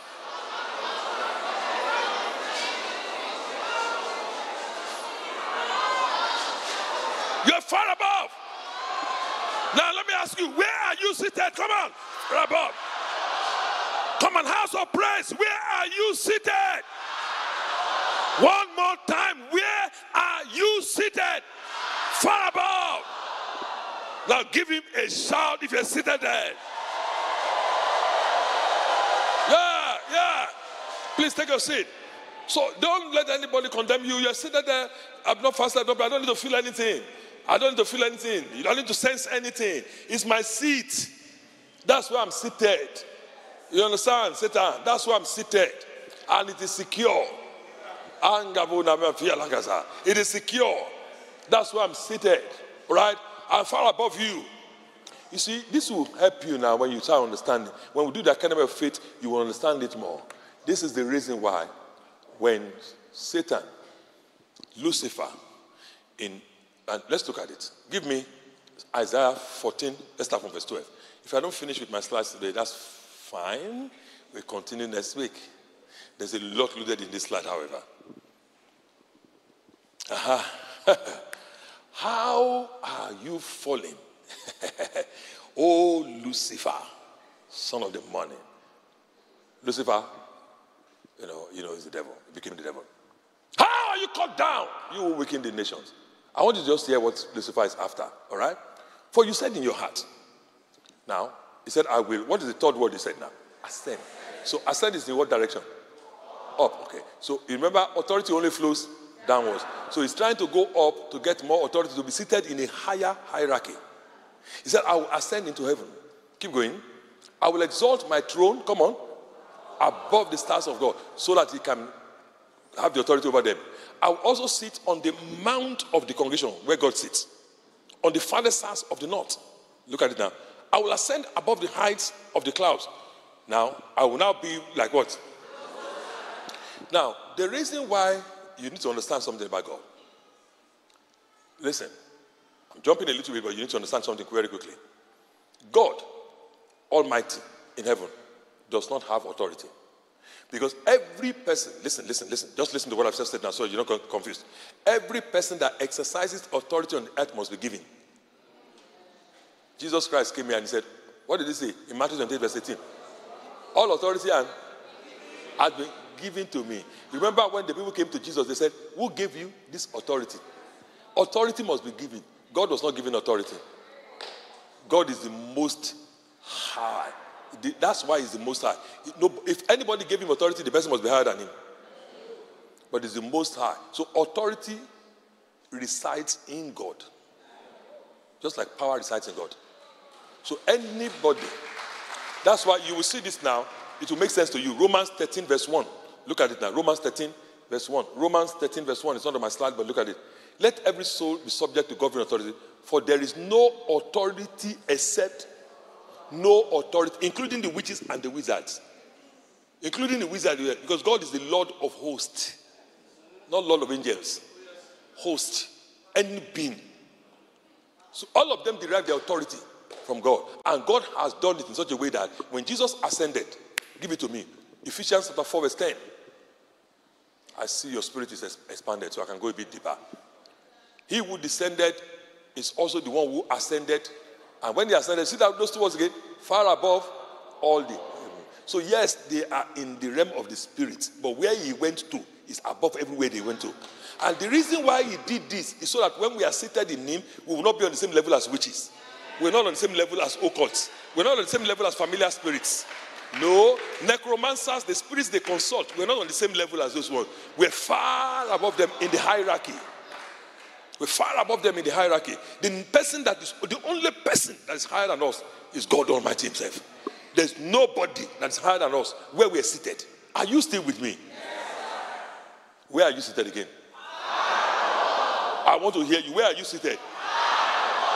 You know, if this is the only thing you take out of this service and enter your spirit, when you're sleeping, even in your sleep, if something comes to attack you, you just say, far above. They will run away straight away because they know you now know where you are. Far above. Far above. All right. Shall we move on a bit more? Okay. Now, this is going to get interesting now. This position, please write this down, is fixed. It's fixed. It's not shaking. It's not moving. It is fixed. It's fixed. Why? Because, listen now, I want to walk you through now for you to see it very well. Write down that scripture, Ephesians chapter 2, verse 6 to 9. Because this is how Satan will not be able to condemn you. You'll be able to push back on his condemnation. Ephesians chapter 2, verse 6 to 9. This position is fixed. Why is it fixed? Because, let's walk through it again. Verse 6, Ephesians chapter 2. Raised us up together, made us sit together in heavenly places in Christ Jesus, that in the ages to come he might show us the exceeding riches of his grace in his kindness towards us in Christ Jesus. Verse 8. For by grace you have been saved through faith, that is not of yourself. Oh my God, for it is the gift. Verse 9, come on. Not of works, lest any man. Where you are seated is not of works. I didn't earn it. I didn't deserve it. I didn't work for it. It's not of works. It's a work of grace for God to save me. And he tells me that where I'm seated is based on my salvation. And my salvation I did not work for. So where I'm seated, Satan, listen to me. It's a gift of God. And God told me in Matthew chapter 20, he said, can I not do it Can I not do what I want with what I have? He said that man came at the 11th hour. You came at 6 a.m. You've worked all. I said, I gave you the same amount of money. Is it not my own? Satan, yes, it is true. You are ancient spirit. You've been there long ago from the aeons. I'm just being, man just got created. What's your problem? If God wants to lift me higher than you, He can do what He wants. He gave you the authority you have, and He's there to give me authority higher than your own. Because I'm created in His own image, which you are not.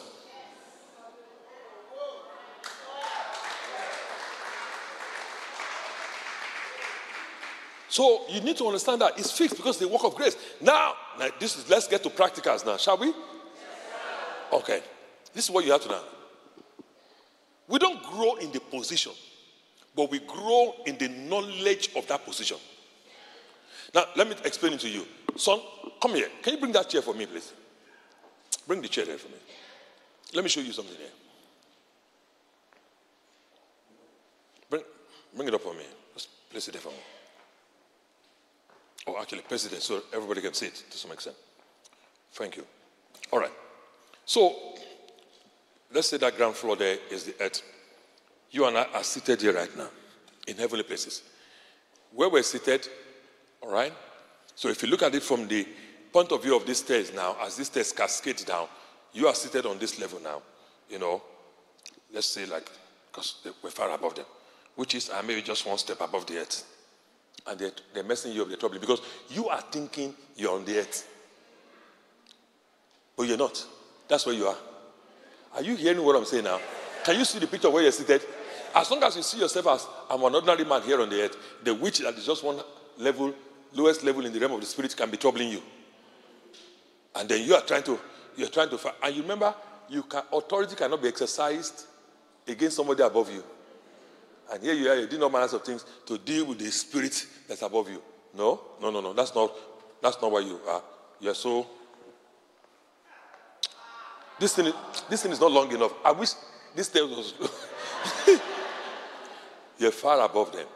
Now, this is what is important there. So this position where you are now, this level, which you are in Christ Jesus, at the right hand of God, this position is not going to increase. This position is fixed on this level. You can't grow in the position. Do you understand? This is the zenith of the position. It's already at the right hand of God the Father. Are you hearing what I'm saying? Now, this is, however, what happens. The day you were seated in that position, all right, there was mystery that undergies that position. So what many of us do is that we're saved, we sit on it, but we never open the book on how to operate the position. So the position becomes useless to you. I don't know if you've ever seen this advert where you have these two, one old man and one old woman, they're in the house, and it's an insurance advert.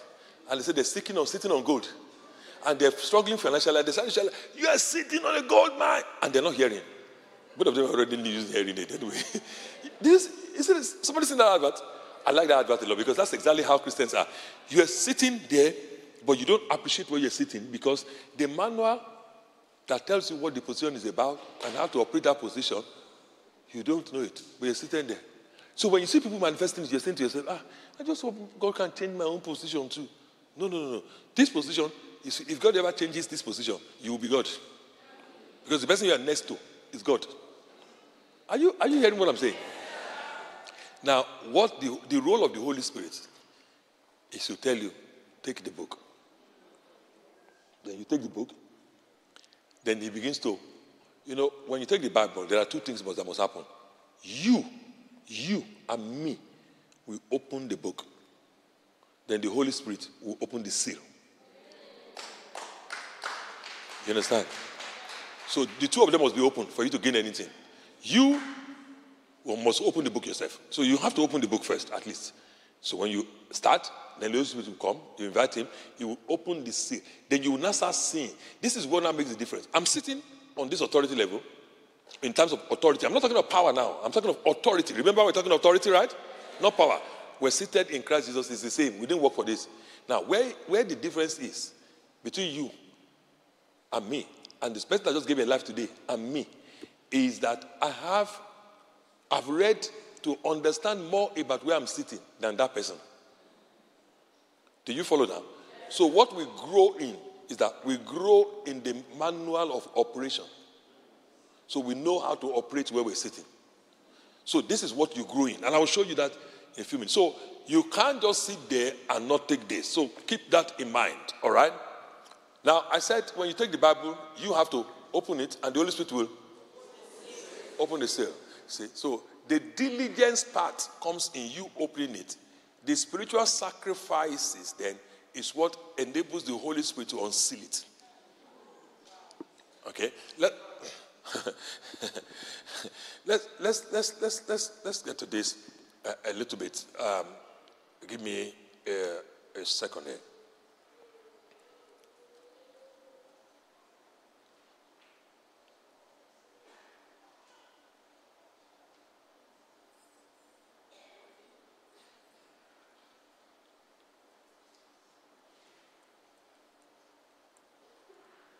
I pray that the Holy Spirit will open the book for you. I pray the Holy Book. Now, can you give me Isaiah chapter 29, verse 10, the NCV translation, the New Century Version translation. If you can find, if you have that, if not, just give me the NKJV and I'll deal with that. Okay, that's all you have. Okay, sure, all right. For the Lord has poured upon them the spirit of this sleep. Keep going. Keep going, please. And close their eyes, namely the prophets, and he has covered their heads, namely the seers. I just wanted to show you that what I just said is in scripture, all right? And he closed their eyes, namely the prophets, and covered their heads, namely the seers. Keep going, please. The whole vision has become like a word of a book. And what has happened to this book? Sealed. Which Mel delivered to another one, the one who is literate. So he said, read it, please. So to read it, he opens it. And he said, I cannot. Why? It's sealed. Then the book is delivered to another one who is illiterate. That one said, read it, please. That one said, I cannot even open it because I'm even illiterate. I don't even understand it. So it is both sealed and closed. So we have to open it and let him unseal it. Okay? But so where we pay the price, praying and fasting, is for him to unseal. Once the seal is broken, you see things that people that just open can never see. Are you still with me? Yes, shall I continue with this? Yes, a few minutes now. Okay, let's see. We've not gotten anywhere at all in this sermon today. But because of your time, we'll keep it short for you. Listen, write this down. If we lack the knowledge of this position in Christ, we will be unable to benefit from the position. I just told you that. Psalm 78 verse 9. Very important. Psalm 78 verse 9. It says, the children of Israel, they were armed. They were carrying bows, but they turned back in the day of battle. And that's what happens to many Christians. You are armed. You have the position. You have everything. But people are turning back on the day of battle because they don't know who they are. They don't know who they are. They don't know who they are.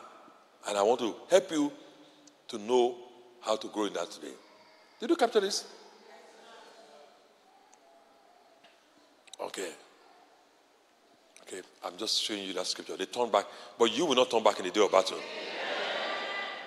All right, let me ask you let's walk through a very important question and let's see if we can answer it very quickly and then wrap up. Far above. This is the question. How do I grow in the knowledge of my authority in Christ? Do you want to know? You're not sounding. It sounded like somebody that say, okay, it looks like there's work to be done. Don't be scared. I'm telling you, this is a template of how to walk confidently and eat with witches and eat with wizards. And what they put there to poison you, you are the one that eat it, but they're the one that die. You eat it, but they die. And they're looking at you, it's alive? How? They can't understand it. Because they don't understand. In that place where we're seated, they can't poison you. In this place where we're seated, remember, the one that is lower than you cannot make decisions concerning you. So Satan I'm above your pay grade. You can't make decisions concerning my destiny. You can't tell me how it's going to end. I'm the one to tell you how it's going to end. You can't tell me, Satan, that it's not going to end well for me. Who are you? Who are you? See, even in my voice, you can hear the authority. Because this is not a game. I know what I'm talking about. Who are you? What are you talking about? Do you want to know how to grow in this authority? Yes, all right. It's not as, relax a little bit. It's not as tough as you think. It's not another 300 day of fast. Relax. Don't get into works. Just follow me. The 3 keys, I want to just give you 3 to help you to grow in the knowledge of your authority in Christ. Because it doesn't benefit you if you don't have the knowledge. If I say, my son there says, if he says, I'm going to need some things. And I say, okay, no problem. I have it at home right now. Why don't you go to my house, pick it up. As you get into my living room, you see it there among my files there. Pick up $1,000 US there and help yourself and buy whatever you want to buy. He says, thank you. He drives all the way down there. He looks for it. It's there, but you can't find it. It's as good as the way it was when it was still here. That's what many of us Christians do, because we don't know how to find this thing. And I'm trying to show you right now how to find it. Shouting at the devil is not necessarily warfare. Screaming at him, Satan, Satan. He knows when he hears people say, he knows. It doesn't have to be like that. Whereas you can find somebody else that put their hand in their pocket and walks towards a madman and say, what is that? Sit down. And the madman looks and sits down. All of a sudden. Why? Because it's authority. He knows, this one knows. Because you see, when you know this thing, it's light in you, light. And they can see that light. Human beings cannot see it, but they can see that light. And the light is the light of, is the life is the light of men. Are you ready? Yes, the first one is this. By growing in knowledge. But it's not just growing in knowledge. This is the key. It's not just growing in knowledge, reading everything. It's growing. There's a specific syllabus to this. Please note this. You can't just go into the university, attend any kind of lecture in any room you want to attend. You see a beautiful girl walking to a particular class. You walk there. You sit next to her. You sit down. You take the lecture on that day. The lecture happens to be Psychology 301. Then you go another day. You say, my God, I like this. Hey, hello, baby. How are you doing? So.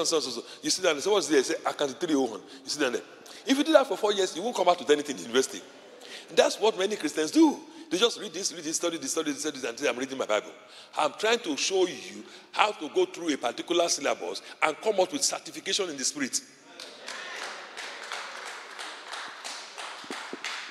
So it's a tight syllabus that's been prescribed for us.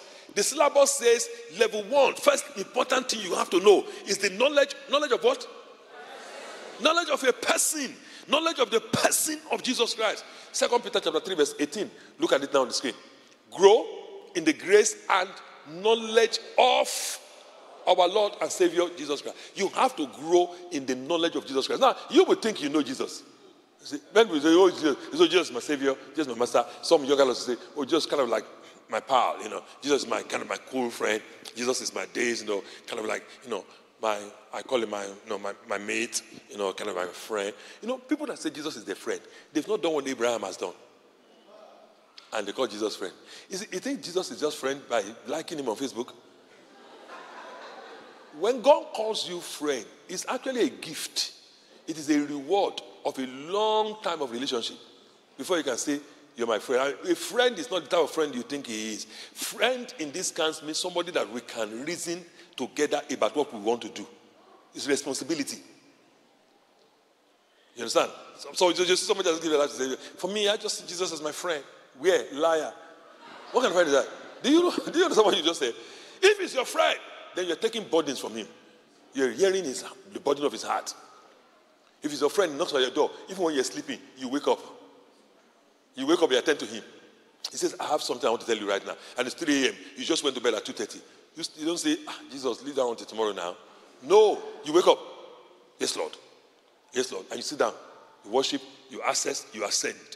Then you're able to converse as friends. And he's able to tell you, this is what I'm thinking. People are coming to this Balanced Living Conference. I want somebody, an intercessor, to be praying concerning souls that will be saved. I want to leave that burden with you. I used to leave that one with me. From now to the end of that conference, I'll be praying for souls to be saved. And Jesus said, we're friends. It's okay. What was that thing you were praying about at that time too? You to leave that one with me. You see now, that's friendship. So it's not just friends. So you grow. It's a particular syllabus. You grow in knowledge of the person. I'm telling you, once you start studying about the person of Jesus Christ, you'll be shocked that you don't know him. You know a lot about him, but you don't know him. Just like Job said, he said, I've heard about you by the hearing of the ear. He said, but now my eyes see you. Most Christians, not many, most Christians don't know Jesus. Yeah, they've been saved by Jesus, but it doesn't mean that they have a personal, they know him like that. To know the person of Jesus. Now let's go on. The second thing you need to know, growing. You need to grow in the knowledge of the purpose of Jesus Christ. The knowledge of the purpose of Jesus. The first one is the knowledge of the person. The second one is the knowledge of the purpose. Purpose. What is the purpose of Jesus Christ? You know, when you start knowing somebody, you start finding out more and more about them. What does he really want? What is it for Jesus? What is in it for Jesus? Okay, he's my healer. I get that. He came, he died a gruesome death, atoning sacrifice for me. Or I get that. He loves me. Or I get that. He supplies my needs. He protects me. All right, okay. Wisdom demands that at one point you ask yourself, this. If you meet somebody in church here, every Sunday you walk in, you say, good afternoon, good morning. He gives you $1,000. Next Sunday, good afternoon, how are you? $1,000. You see the different reaction. Somebody else is saying, praise God. Another one is saying, You see, you start asking yourself, what is it now? By the third time or fourth time, you start saying, but no, today again, well, I've not done anything. Something begins to tell you that, is this person going to come and demand something one day? Oh? You see, you have to understand, he loves you, he came from heaven, he died for you, you sing all this as a song. You don't think he has a demand. Wisdom should tell you, all this love is pouring on you. You almost had an accident, he saved you, he protected you, you almost died, he kept you. He did all of this for you, your son, your daughter, he healed you. All of this, he brought you to this country. You thought you were going back, but he kept you. Listen to me, bro. He has a great man of God, Pastor Wale and Tope, our father in the Lord, said when he first became born again, when he was younger, he used to have malaria fever every time, malaria fever, a lot, malaria fever. So one day, as a very young Christian, he said to God, Lord, I don't want to be having this malaria. Just heal me permanently and I will serve you. And then God healed him permanently. Then he was a lecturer, senior lecturer in the university, teaching mathematics, advanced mathematics, applied mathematics for that matter. And doing all of that, and he was doing that, and he was doing some work. And then one day God came and said to him that he wants him to come into full-time ministry. And he said, no, I don't want to do that. And God said, but you said you will serve me. That's when you begin to realize that. When you start understanding his purpose, then you start understanding, once you start doing that, you understand something critical about God. God is concerned about his purpose. Proverbs 19:21, put it on the screen. Do you still have some time? Yes. Proverbs 19:21. This will help you. This will help you know sometimes there. Can you give me the KJV, please? KJV version. Thank you. Why sometimes we struggle in the place of prayer. Okay, this is not the one I'm looking for. Translation. But it doesn't matter. Give me back the NKJV. NKJV. There are many plans in a man's heart. Do you have plans for your life? Oh, yes. Thank you very much. Just like me too. But there are many. God says, I know there are many. He said, but let me let you know. Only the Lord's counsel will stand. This scripture is what is frustrating many people's prayer life. So you prayed and prayed and prayed. You say, God, I don't even know why you're not answering me. Because only his counsel will stand. So wisdom now demands that when you have a plan, you check it with his purpose. Because I don't want to get to that point and his purpose frustrates my plan. Are you hearing what I'm saying? So I'm going to check it. So it's better I know his purpose right now. So that whatever I'm planning, I can take cognizance of his purpose in it. All right? And you have to understand something very important, which I'm going to talk about next week. The power of God only functions to bring the will of God to pass. So even no matter how anointed somebody is, they lay hands on you, they pray for you. If it is not the will of God, it will never happen. Our Father who is in heaven, hallowed be thy name. Thy kingdom come. Come on now. As it is in heaven. And towards the end of this, he said, thine is the power. You see that? Thine is the glory. The power of God is only to bring about the Lord. And number 3, so here, let's look at the purpose of God here. He says, and Jesus said to them, today salvation has come to this house because he's the son of Abraham. For the Son of Man has come. What is his purpose now? To seek, come on now. Somehow in your whole plan, in the whole thing you are doing with your whole life, please find this inside. Put this inside your agenda. If you don't put this thing inside your agenda, you are going to be having issues with God. I guarantee you that. If this issue of getting people saved, whether to seek them or to save them or to seek and to save them, one way or the other. Whether seek them to means invite them, get them to a place, reach out to them, and so on and so on. Save them means you be part of the prayer, to praying for them. If you are not part of that, you will just realize that the knowledge, the book, you are opening it but it's sealed. And the position is not benefiting you. I'm explaining to you why many Christians are messed up. Because all they just want is my car, my house, my car, my house, my children, my car, my house, my children. And God say, hey, what about my purpose? I came all the way to seek and to save that which is lost. Number 2, you also came. This is the purpose for which the Son of God was manifested, that he might destroy the works of the devil. Let me say this very carefully. For all of my pastor colleagues that are out there respectfully, and those that will be watching this later on, please, in every of your service, and I mean every of your service, have a mind that you're going to come against the plans and the works of the devil. That is the way to get Jesus on the scene. That is his purpose. Don't run away from the works of the devil. Don't run away from it. Confront it. Confront it. Destroy the works of the devil. Anywhere you find the works of the devil. And the first work of the devil that is speaking about here in this context, in 1 John chapter 3, is sin. Don't say because somebody is going to leave the church that you won't talk about it. Talk about it. Even if they're the biggest giver in your church, let them leave. Jesus does not need their money. It's quiet. It's true. I'm here. What I'm telling you, don't say, oh, well, you can say that, pastor, because the church is big.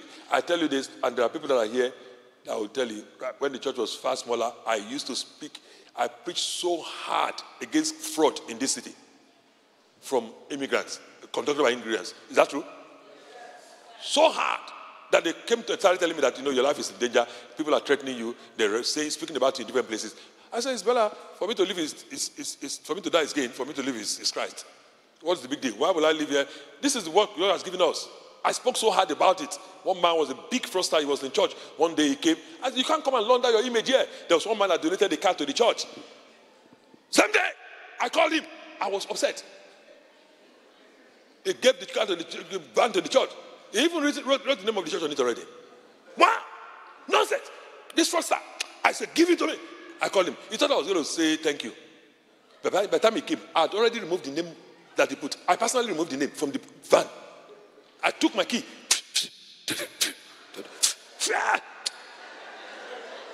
What is this? I called him. I said, take a key. Don't do that again. Don't do that. Don't clean up your life. Don't come and launder your image here. What do you think this is? You think we're playing games here? You don't need to clap, I'm telling you. We're not playing games here. This is serious. We don't need corrupt money.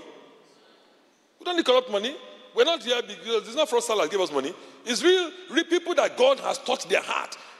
That I bless them. And I can tell you this, we're not lacking. We're not lacking. We lack nothing.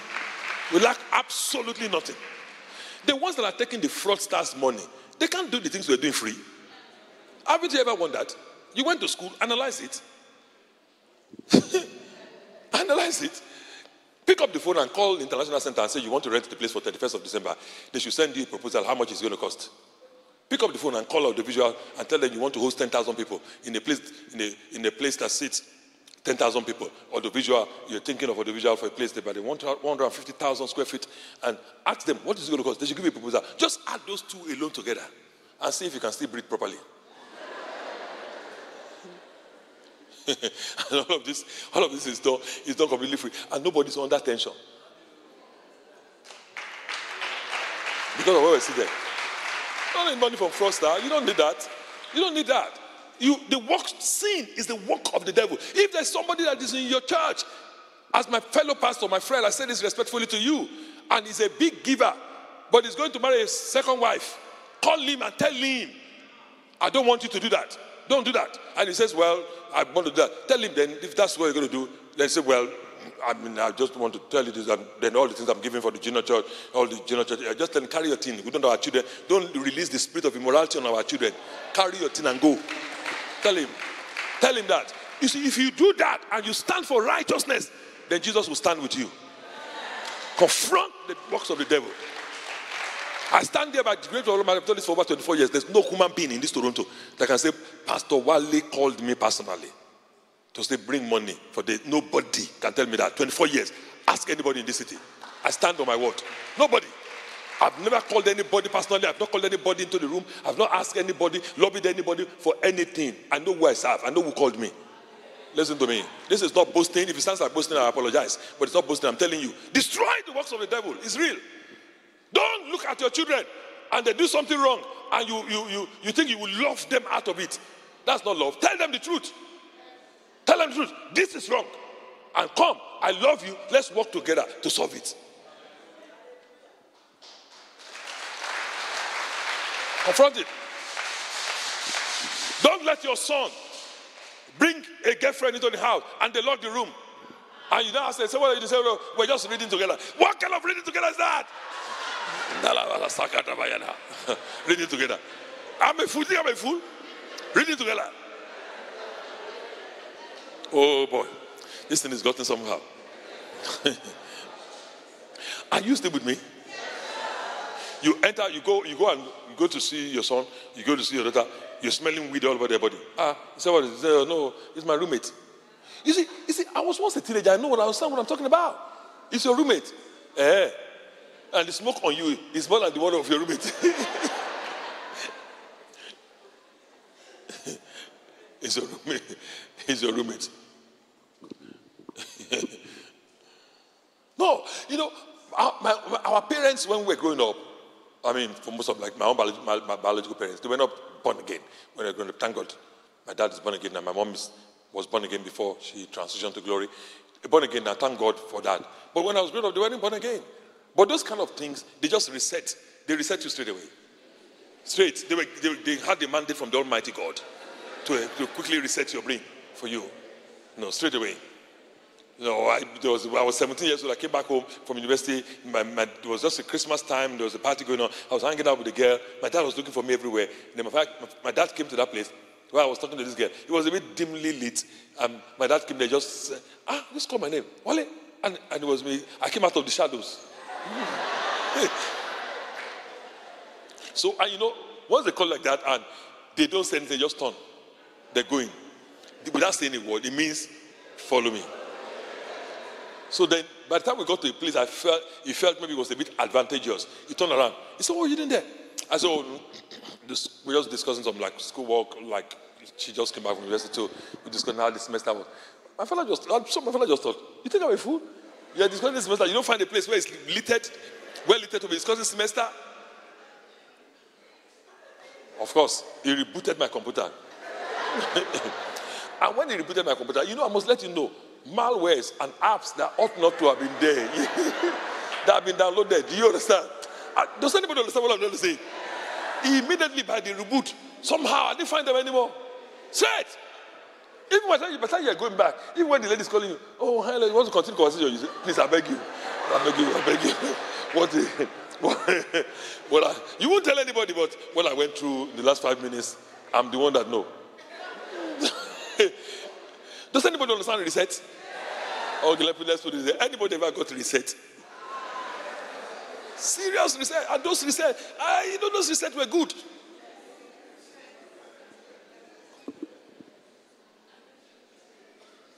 Number 3, you have to grow in the knowledge of the provision of Christ. This is the very important one. The reason why we say the things we say is because of this. You grow. When you really understand this, I'm telling you, you will never your emotions will never be affected by presence or absence of finances. Never. You will just be the same. Thank God. To God be glory. That's fine. To God be glory. That's fine. We don't have anything. That's all right. That's all right. To God be glory. That's all right. You will not be. You will not be. Because you understand. You have a relationship. You know the person. You know his purpose. And you know his. Psalm 24 verse 1 says, the earth is the Lord and all its fullness. You see, people, we don't really take time because we read it. We've opened the book, but the Holy Spirit has not unsealed it.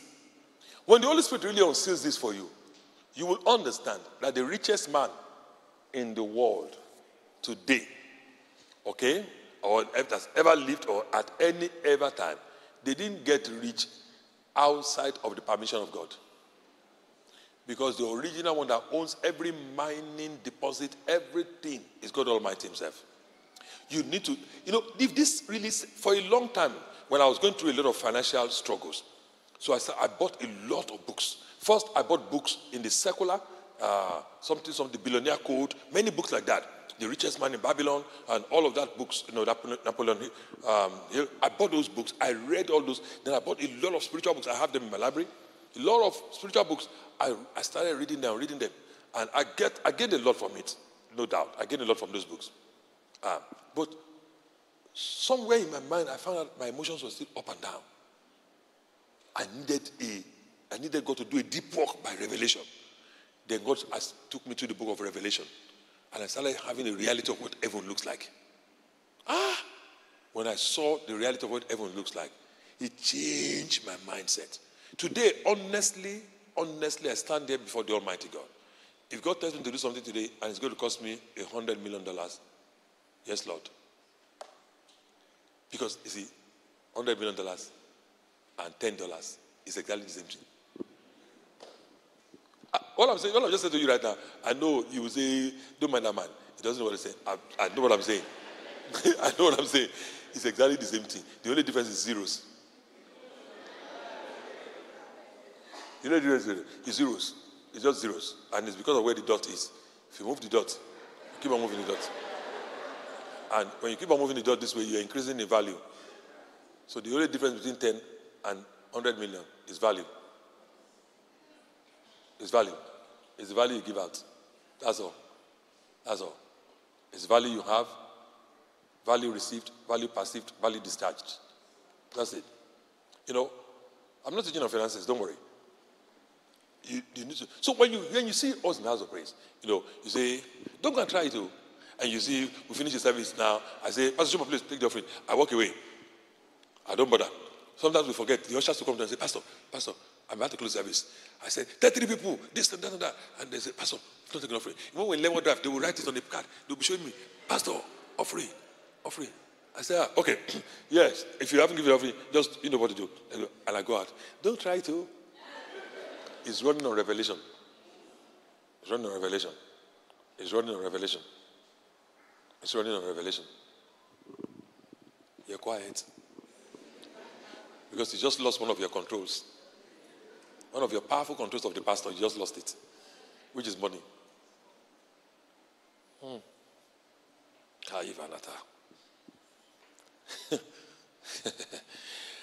Know the person of Christ. Know the purpose of Christ. Know the ones that controls the provision. Know him. Know it. When you know this person that controls the provision. He said, when I sent you out, without pause of script, he said, did you lack anything? They said nothing. Then you begin to understand something very powerful about God. Today, I want to quickly show you an example. Please, just give me 5 minutes. I'm going to just to carve it out from you. Acts 19, 13 to 16, just to show you something here. Quickly. This is the story of an itinerant priest. You can go back home and read it. There were 7 sons of Sceva, verse 14, a Jewish priest who also did so. They were trying to get out some demons from some people. But the evil spirits answered and said to them, Jesus, I know. Paul, I know. Who are you? Acts 19, 15.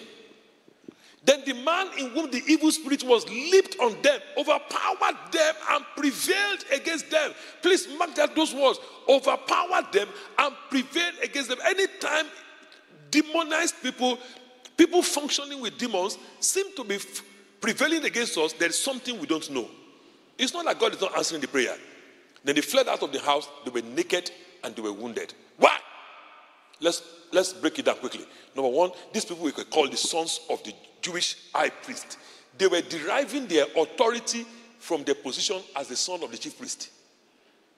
That's the problem right there. Witches are higher than the sons of the chief priest. That's not the position that is worth anything in the realm of the spirit. Please don't derive your authority from your position in church or from your title. I see people today, particularly among African leaders. Africa is terrible when it comes to this. We are the superstars when it comes to accumulating titles. Africa. And Nigerians is come and gone in Nigeria. Nigeria is far better. Today now, in Christianity, is Ghanaians. Ghanaians. Prophet, doctor, His Majesty, this and that. For what?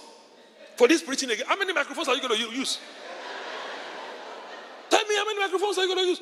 Prophet, doctor, are you going to use 16 microphones? For what? Preaching the same gospel? What is that? It's because you can't stand in the position God has put you in. That's why you need all these other titles to add to you. You say, oh, we're pastor because you are a PW, just PWA. I'm not just PWA, you need to have doctorate. It's true. I have it. I have a doctor of divinity. It's true, I have it. But that's not the demons don't recognize that. That was a recognition of service to humanity. Demons don't recognize it. Don't you know I'm a doctor of divinity? What is that? They've eaten too many doctors of divinity. They've using them as dessert. Too many of them they've eaten. What does that mean? In the realm of the spirit, it means nothing. Don't you know I'm an area pastor? What does that mean? Then they'll kill you and bury you in the area. That's when you will know that the word principality means arche. That means the first one to move into the area. And you just became an area pastor 7 years ago. What is that? The real area pastor is the principality. You don't even know this. Listen to me. We are living in we are here in the church, in the place called Mississauga.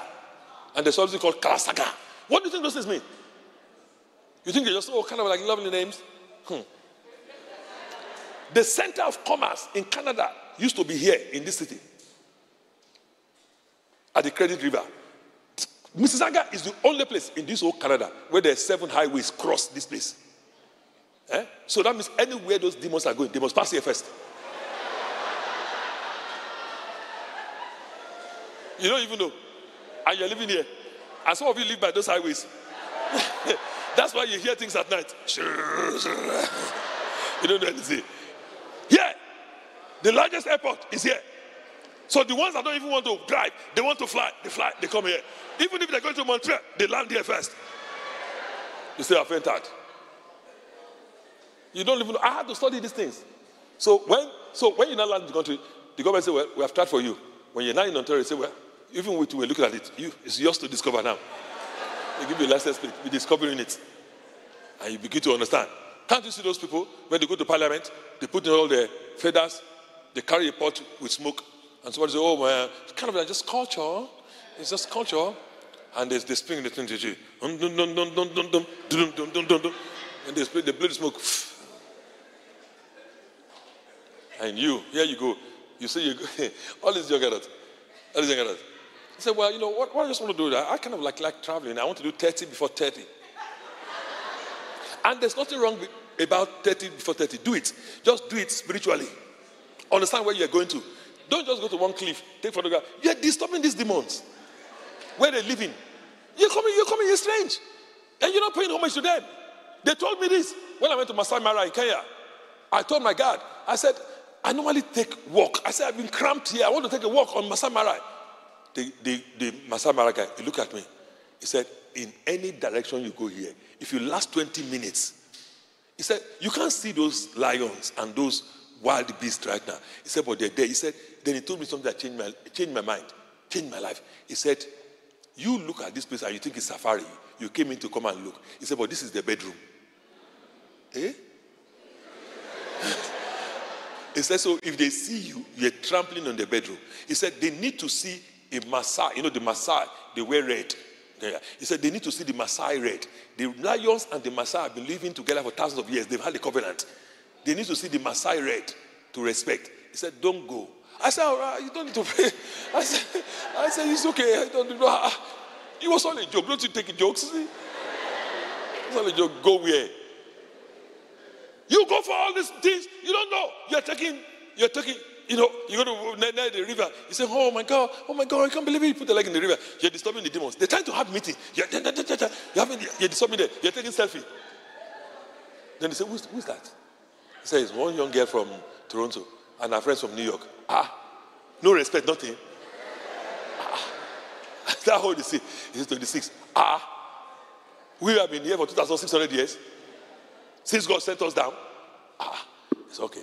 Where's the smallest one? You need promotion, don't you? Go and deal with that one. You don't know. Something has come. Near your car. This is very intelligent. You're starting your car. You start your car, you start moving. Then you get to a place. The car is coming. Normally you've been driving, you're talking on the phone. And this time around, you try to move it, the steering is not moving. Jesus! Jesus, who sent you? There's an accident. You have to go there. What are you saying? Let me tell you, even in construction, people that do deep sea construction and all the piling and all this, they will tell you there are rivers that before they cross, they pay sacrifices. They consult. They tell them that this one, to build a bridge across this one, you have to pay respect. If not, you have to give one of your bosses. They will just die mysteriously. This thing, you want to disturb them? You can't just do that. The sons of Sceva went to disturb them, and they dealt with them. They said the same thing Paul was saying. But they were overpowered by the demons, and they failed in their assignment. You're happy, his conclusion. And this is the concluding note. If the situation you're facing seems to be prevailing against you, it is time to grow in the knowledge of your authority. Don't say that God did not answer you. It's not God that did not answer you. God has answered. You are operating with God based on God being the Father. He has answered you. You need to start learning to know who you are dealing with. I know who I believe.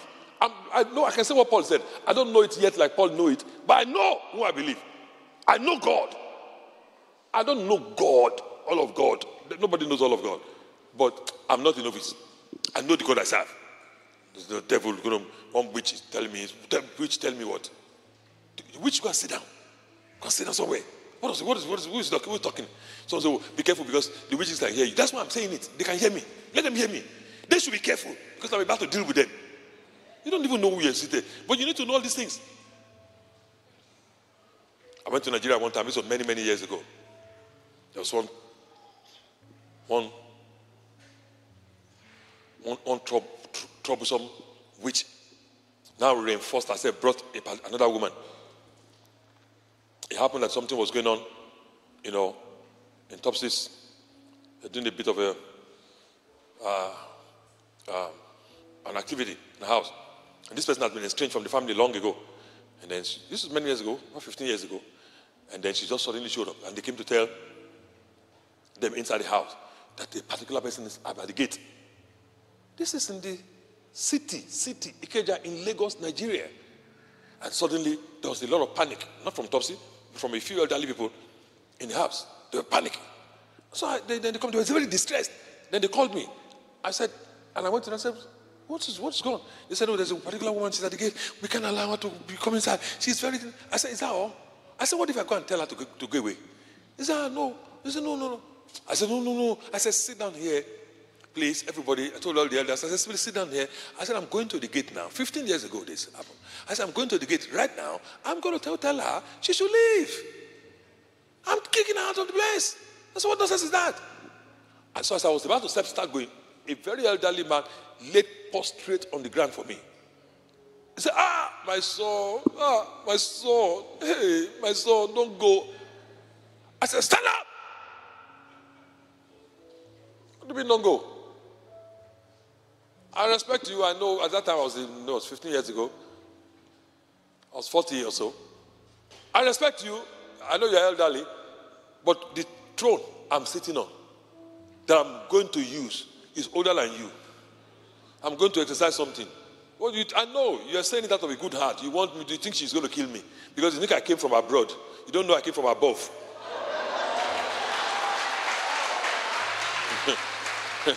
You think I'm English speaking? I'm not English speaking, I'm spirit speaking. The words that I speak, they're spirit and they're life. So as I was walking towards the gate, the woman started moving away. Told her friend, let's go. Nobody has been able to chase her away. Let's go. And as I got to the gate, I still went. I still got outside. She was now on the corner of the street. And I said, okay, she's gone. She's on the corner of the street. Never to enter again. What is that?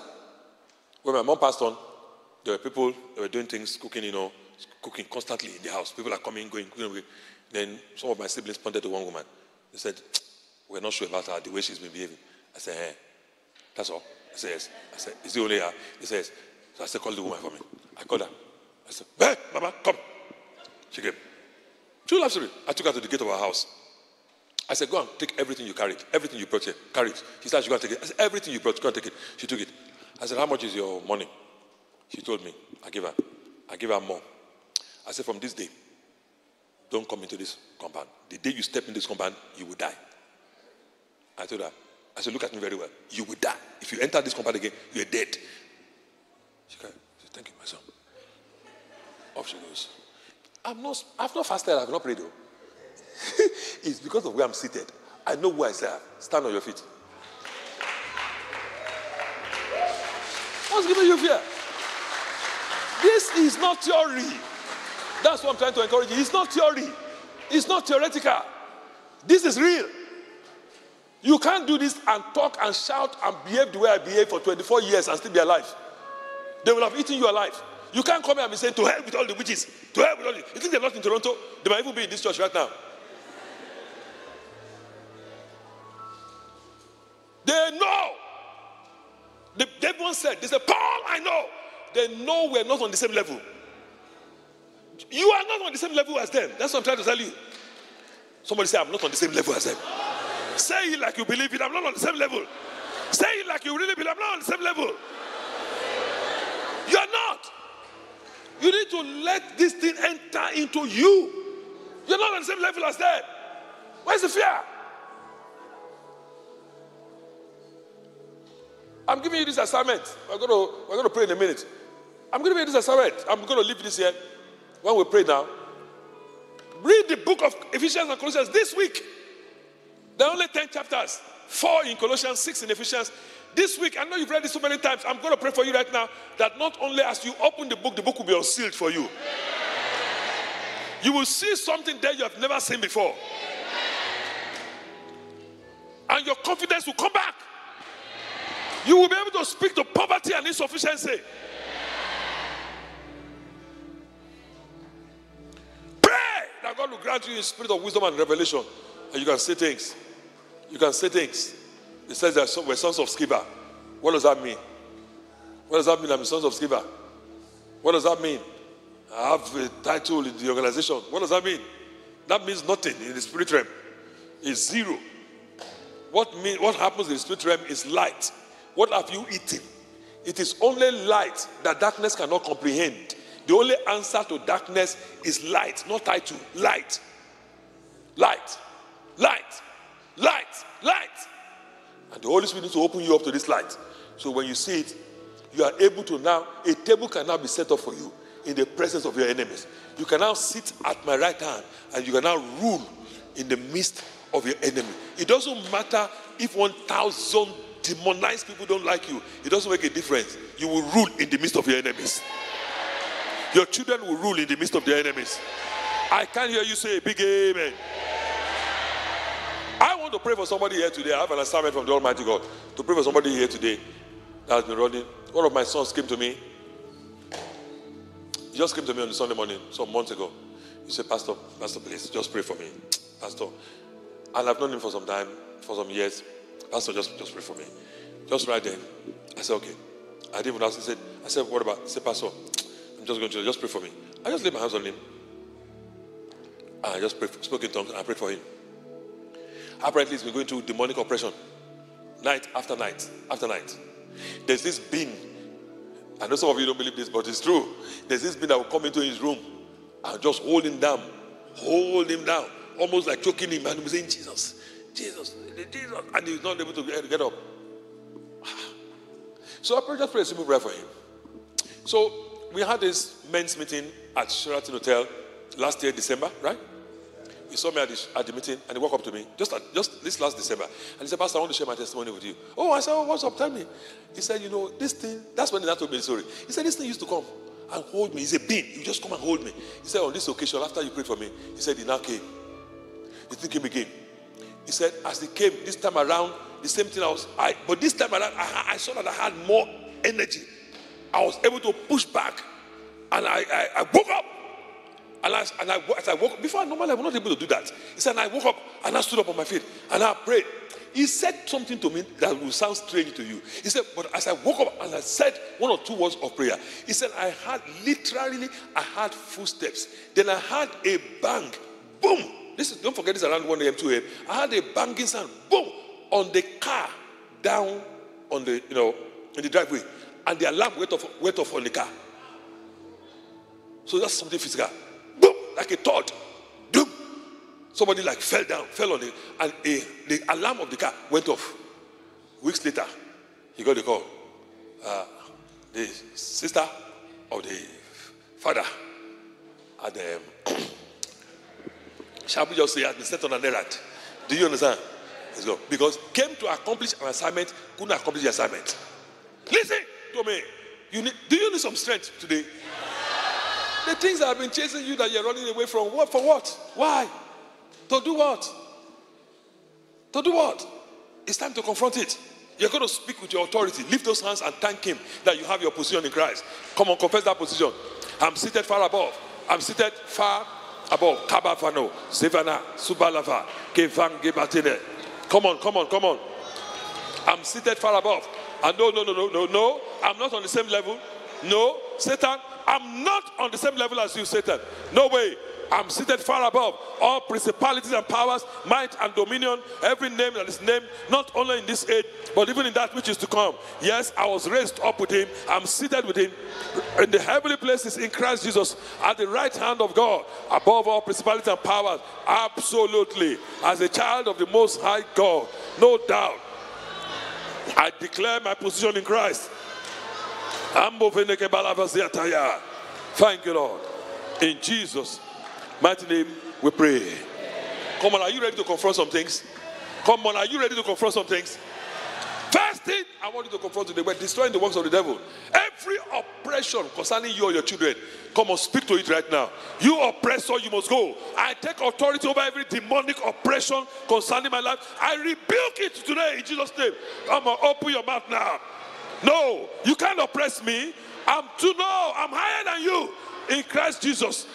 I exercise my authority in Christ and against every demonic oppression concerning my children. I rebuke it in Jesus' name. I rebuke it. Open your mouth. Come on now. Exercise your authority in Christ. You are far above. You are far above. Speak to it now. Come on. Come on. Come on.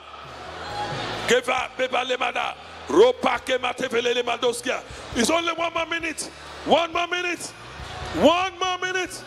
Speak to it. Brade mafate felegaba. Skota pele fenekaba. Shubagade matsotomale. You foul devils that want to oppress me, oppress my wife, oppress my ministry, oppress my children. I rebuke you in Jesus' name. Get out. Thank you, Lord. Glory to your name. I particularly listen very carefully to me by the prompt of the Holy Spirit. I know we've taken enough time, and God bless you. I appreciate your staying with us, those online and those in there. But if you have an appointment and you have to particularly rush, go away, please, you can excuse yourself. Please, you have my permission. No holds barred. Don't feel condemned. If you have an appointment and you have to go, please do go. I particularly want to take 2 minutes to pray against witchcraft. And we're going to do that again at 6 p.m. today, Eastern Standard Time. Please join us. We're going to take charge over this foul thing called witchcraft. You are here right now. It's time to pray. Losing yourself. I know it's a Sunday morning, but we're fasting. And I know we have visitors in the house. Pardon us, please. Normally, we are a clergy church, ecclesiastical, all package, all looking good. But we're going to deal with stuff. I said we have to deal with stuff. How to deal with stuff. You have to deal with witchcraft. Every power of witchcraft that has been at work concerning my life or my children, I take authority over it today. I'm seated in Christ Jesus. I destroy it. I destroy it in Jesus' name. I exercise my authority in Christ. I destroy it. Destroy it. Destroy it in Jesus' name. Feka, Fenaga, Fera, Sevilla, Geva, Gevara, Gobana, Gretemalabaya. Power of witchcraft. No. Voila. No. Get out. I break the whole of witchcraft.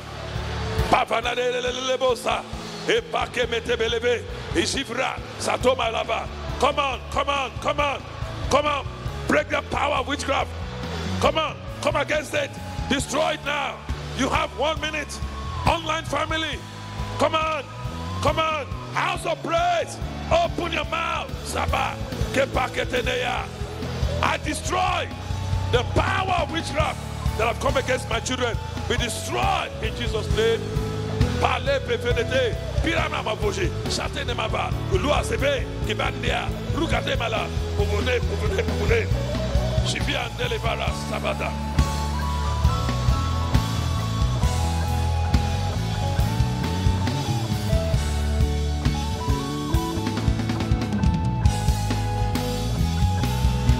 Come on.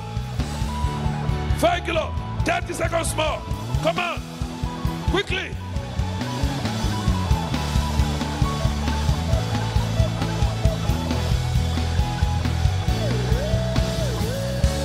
Step upon the serpents and the scorpions and all the powers of the enemy. Arrayed against my son, arrayed against my daughter, arrayed against my wife, arrayed against me. I destroy them today in the name of Jesus. 30 seconds more. Come on. Open that mouth. Open that mouth. Pray.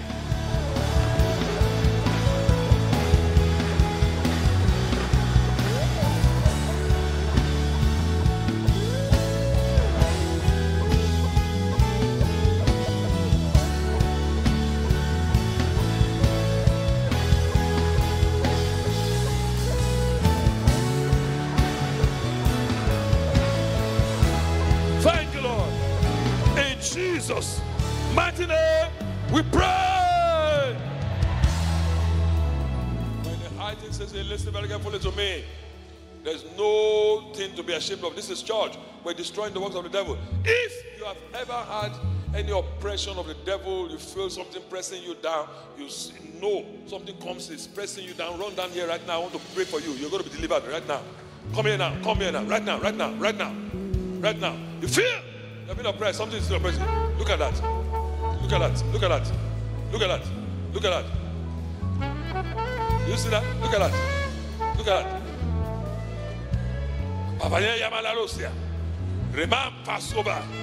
Father, I want to thank you and honor you, O God, for your word. You shall know the truth. The truth shall make you free. Whom the Son of God sets free is free indeed. Thank you for the light of your word, O Lord. I lift now, open your hands and lift your hands. I pray for each and every one of those ones here today. I exercise authority in Christ Jesus. Today, every oppressor that comes against you to repress you, to push down your destiny, power of witchcraft at work against you, I stand in the authority of Christ today. I rebuke the oppressor in Jesus' name. Every witch, wizard, warlock, every power of the occult working against you, holding down your destiny, repressing you at night, in the day, I stand in authority in Christ today. In the name of Jesus, above every name, I break that oppression. In the name of Jesus, I break that oppression. I break that oppression. I break that oppression. I speak directly to you, foul spirits of the oppressor that come against them. I say you have no right over these ones. In time past, they might have been ignorant, not having the light of the world, but you have no right. They have run under to take refuge under the wings of the Almighty God here. Therefore, I take authority over you, foul spirits, wherever you're coming from. Go in Jesus' mighty name.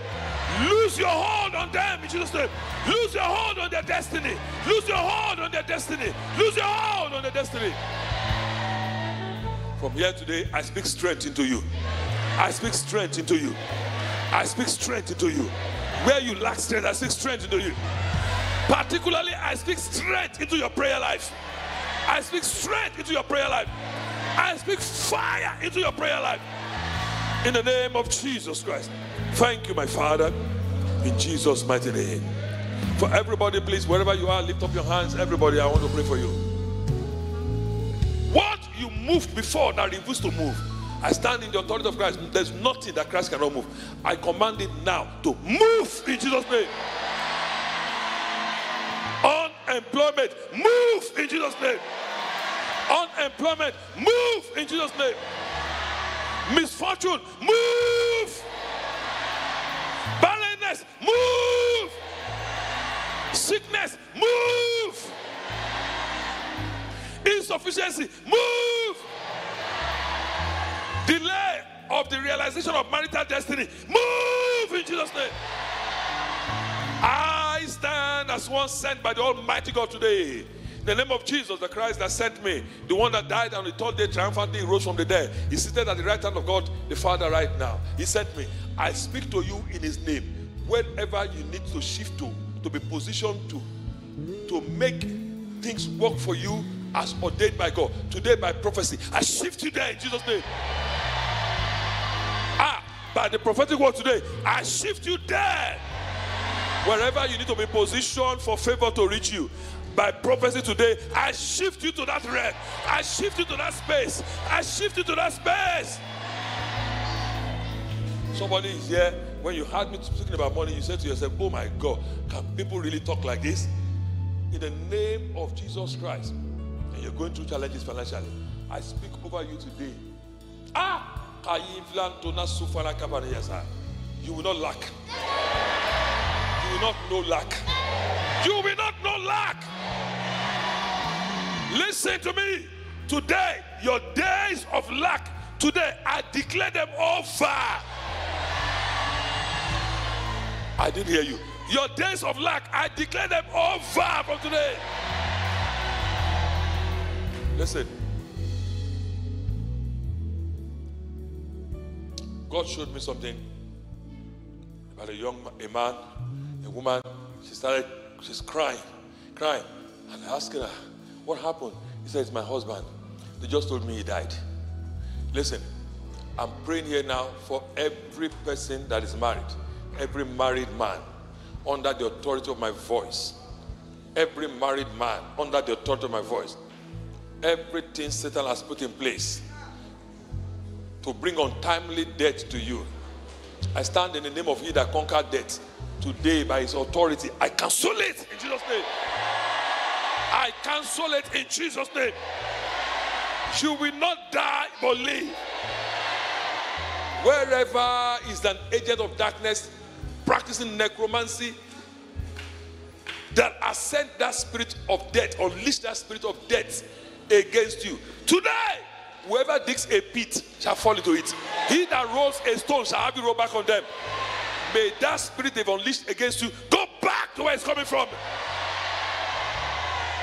But you, many years, if Jesus starts, you will still be serving God.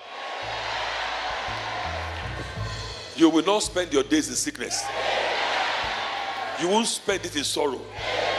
You won't spend it in regret. You won't spend it in trouble.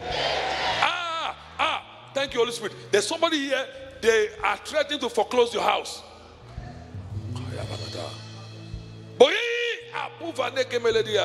It is written, you shall not bid for another to inhabit. You shall not plant for another to eat. Therefore, that case, no matter how long it has gone, the Spirit gave back to the natural. I speak from the realm of the Spirit. May that case collapse. Whether it's going to collapse on the technicality, or it's going to collapse based on the fact, or collapse based on the law, whatever it's going to be, may that case collapse now. God spoke to me. No matter how far gone it is, there is no law that can cancel the promise of God. No law. Galatians chapter 3 verse 16 and 17. There is no law that can ever cancel the promise that God gave to Abraham. Therefore, the promise God gave you is that you will be blessed and be a blessing. Whatever anybody that is here, any law, whether it's immigration law, whatever law, policy, procedure, anything, by law that is now hindering your destiny, today, on the authority of God's word, we supersede it. Receive the favor that will supersede it. Right now, receive that favor in Jesus' name. Thank you, Heavenly Father. Blessed be your name.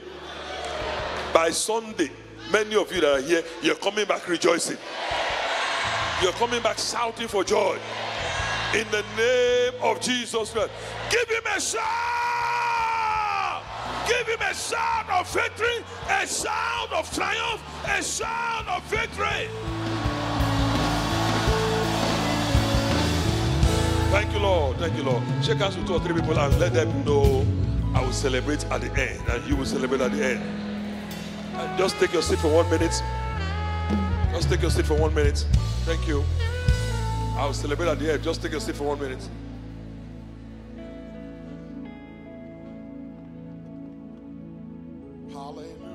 Hallelujah. Hallelujah. Thank you, Lord. Let's to receive our tithes and our offerings this morning. For those who are members of the church, you know exactly what to do. Begin to package that together. On behalf of those who are attending for the very first time, allow me to share with you our process. So if you're online, please, there's information popping up on your device that will tell you exactly what to do. If you're in person, they should be up behind me now. 3 ways we have to do so. You can use the text to give phone number. It's on the screen. You can also use the app if you have that already. And if you don't, you can also give by Interact. So the email address is finance@houseofpraise.ca. If you end up using the Interact, please include your full name when you send in your tithes and your offering. So we do that. We'll rise up. We'll receive heart and soul as we rejoice. If you are glad you showed up to church today, shout hallelujah. Thank you, Jesus.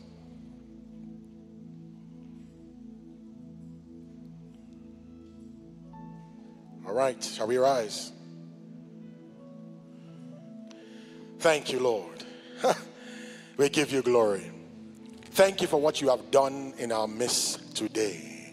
We are grateful because we know our lives will never be the same. The inevitability of our celebration, we say thank you. Lord, Pastor has already spoken over us. So any devourer anywhere concerning our finances is completely and totally subdued in Jesus' name. We command you from the place of superior authority. Loose your hold in the name of Jesus. We give you glory. Come on, let's give rejoicing. Come on, if you got the breath of God inside of you, I want you to clap those hands and give God a shout of praise. Come on, I said a shout of praise, not a whisper. Give God a shout of praise. Amen. Well, I got good news for someone today. The fact that you're alive means God is not done with you yet.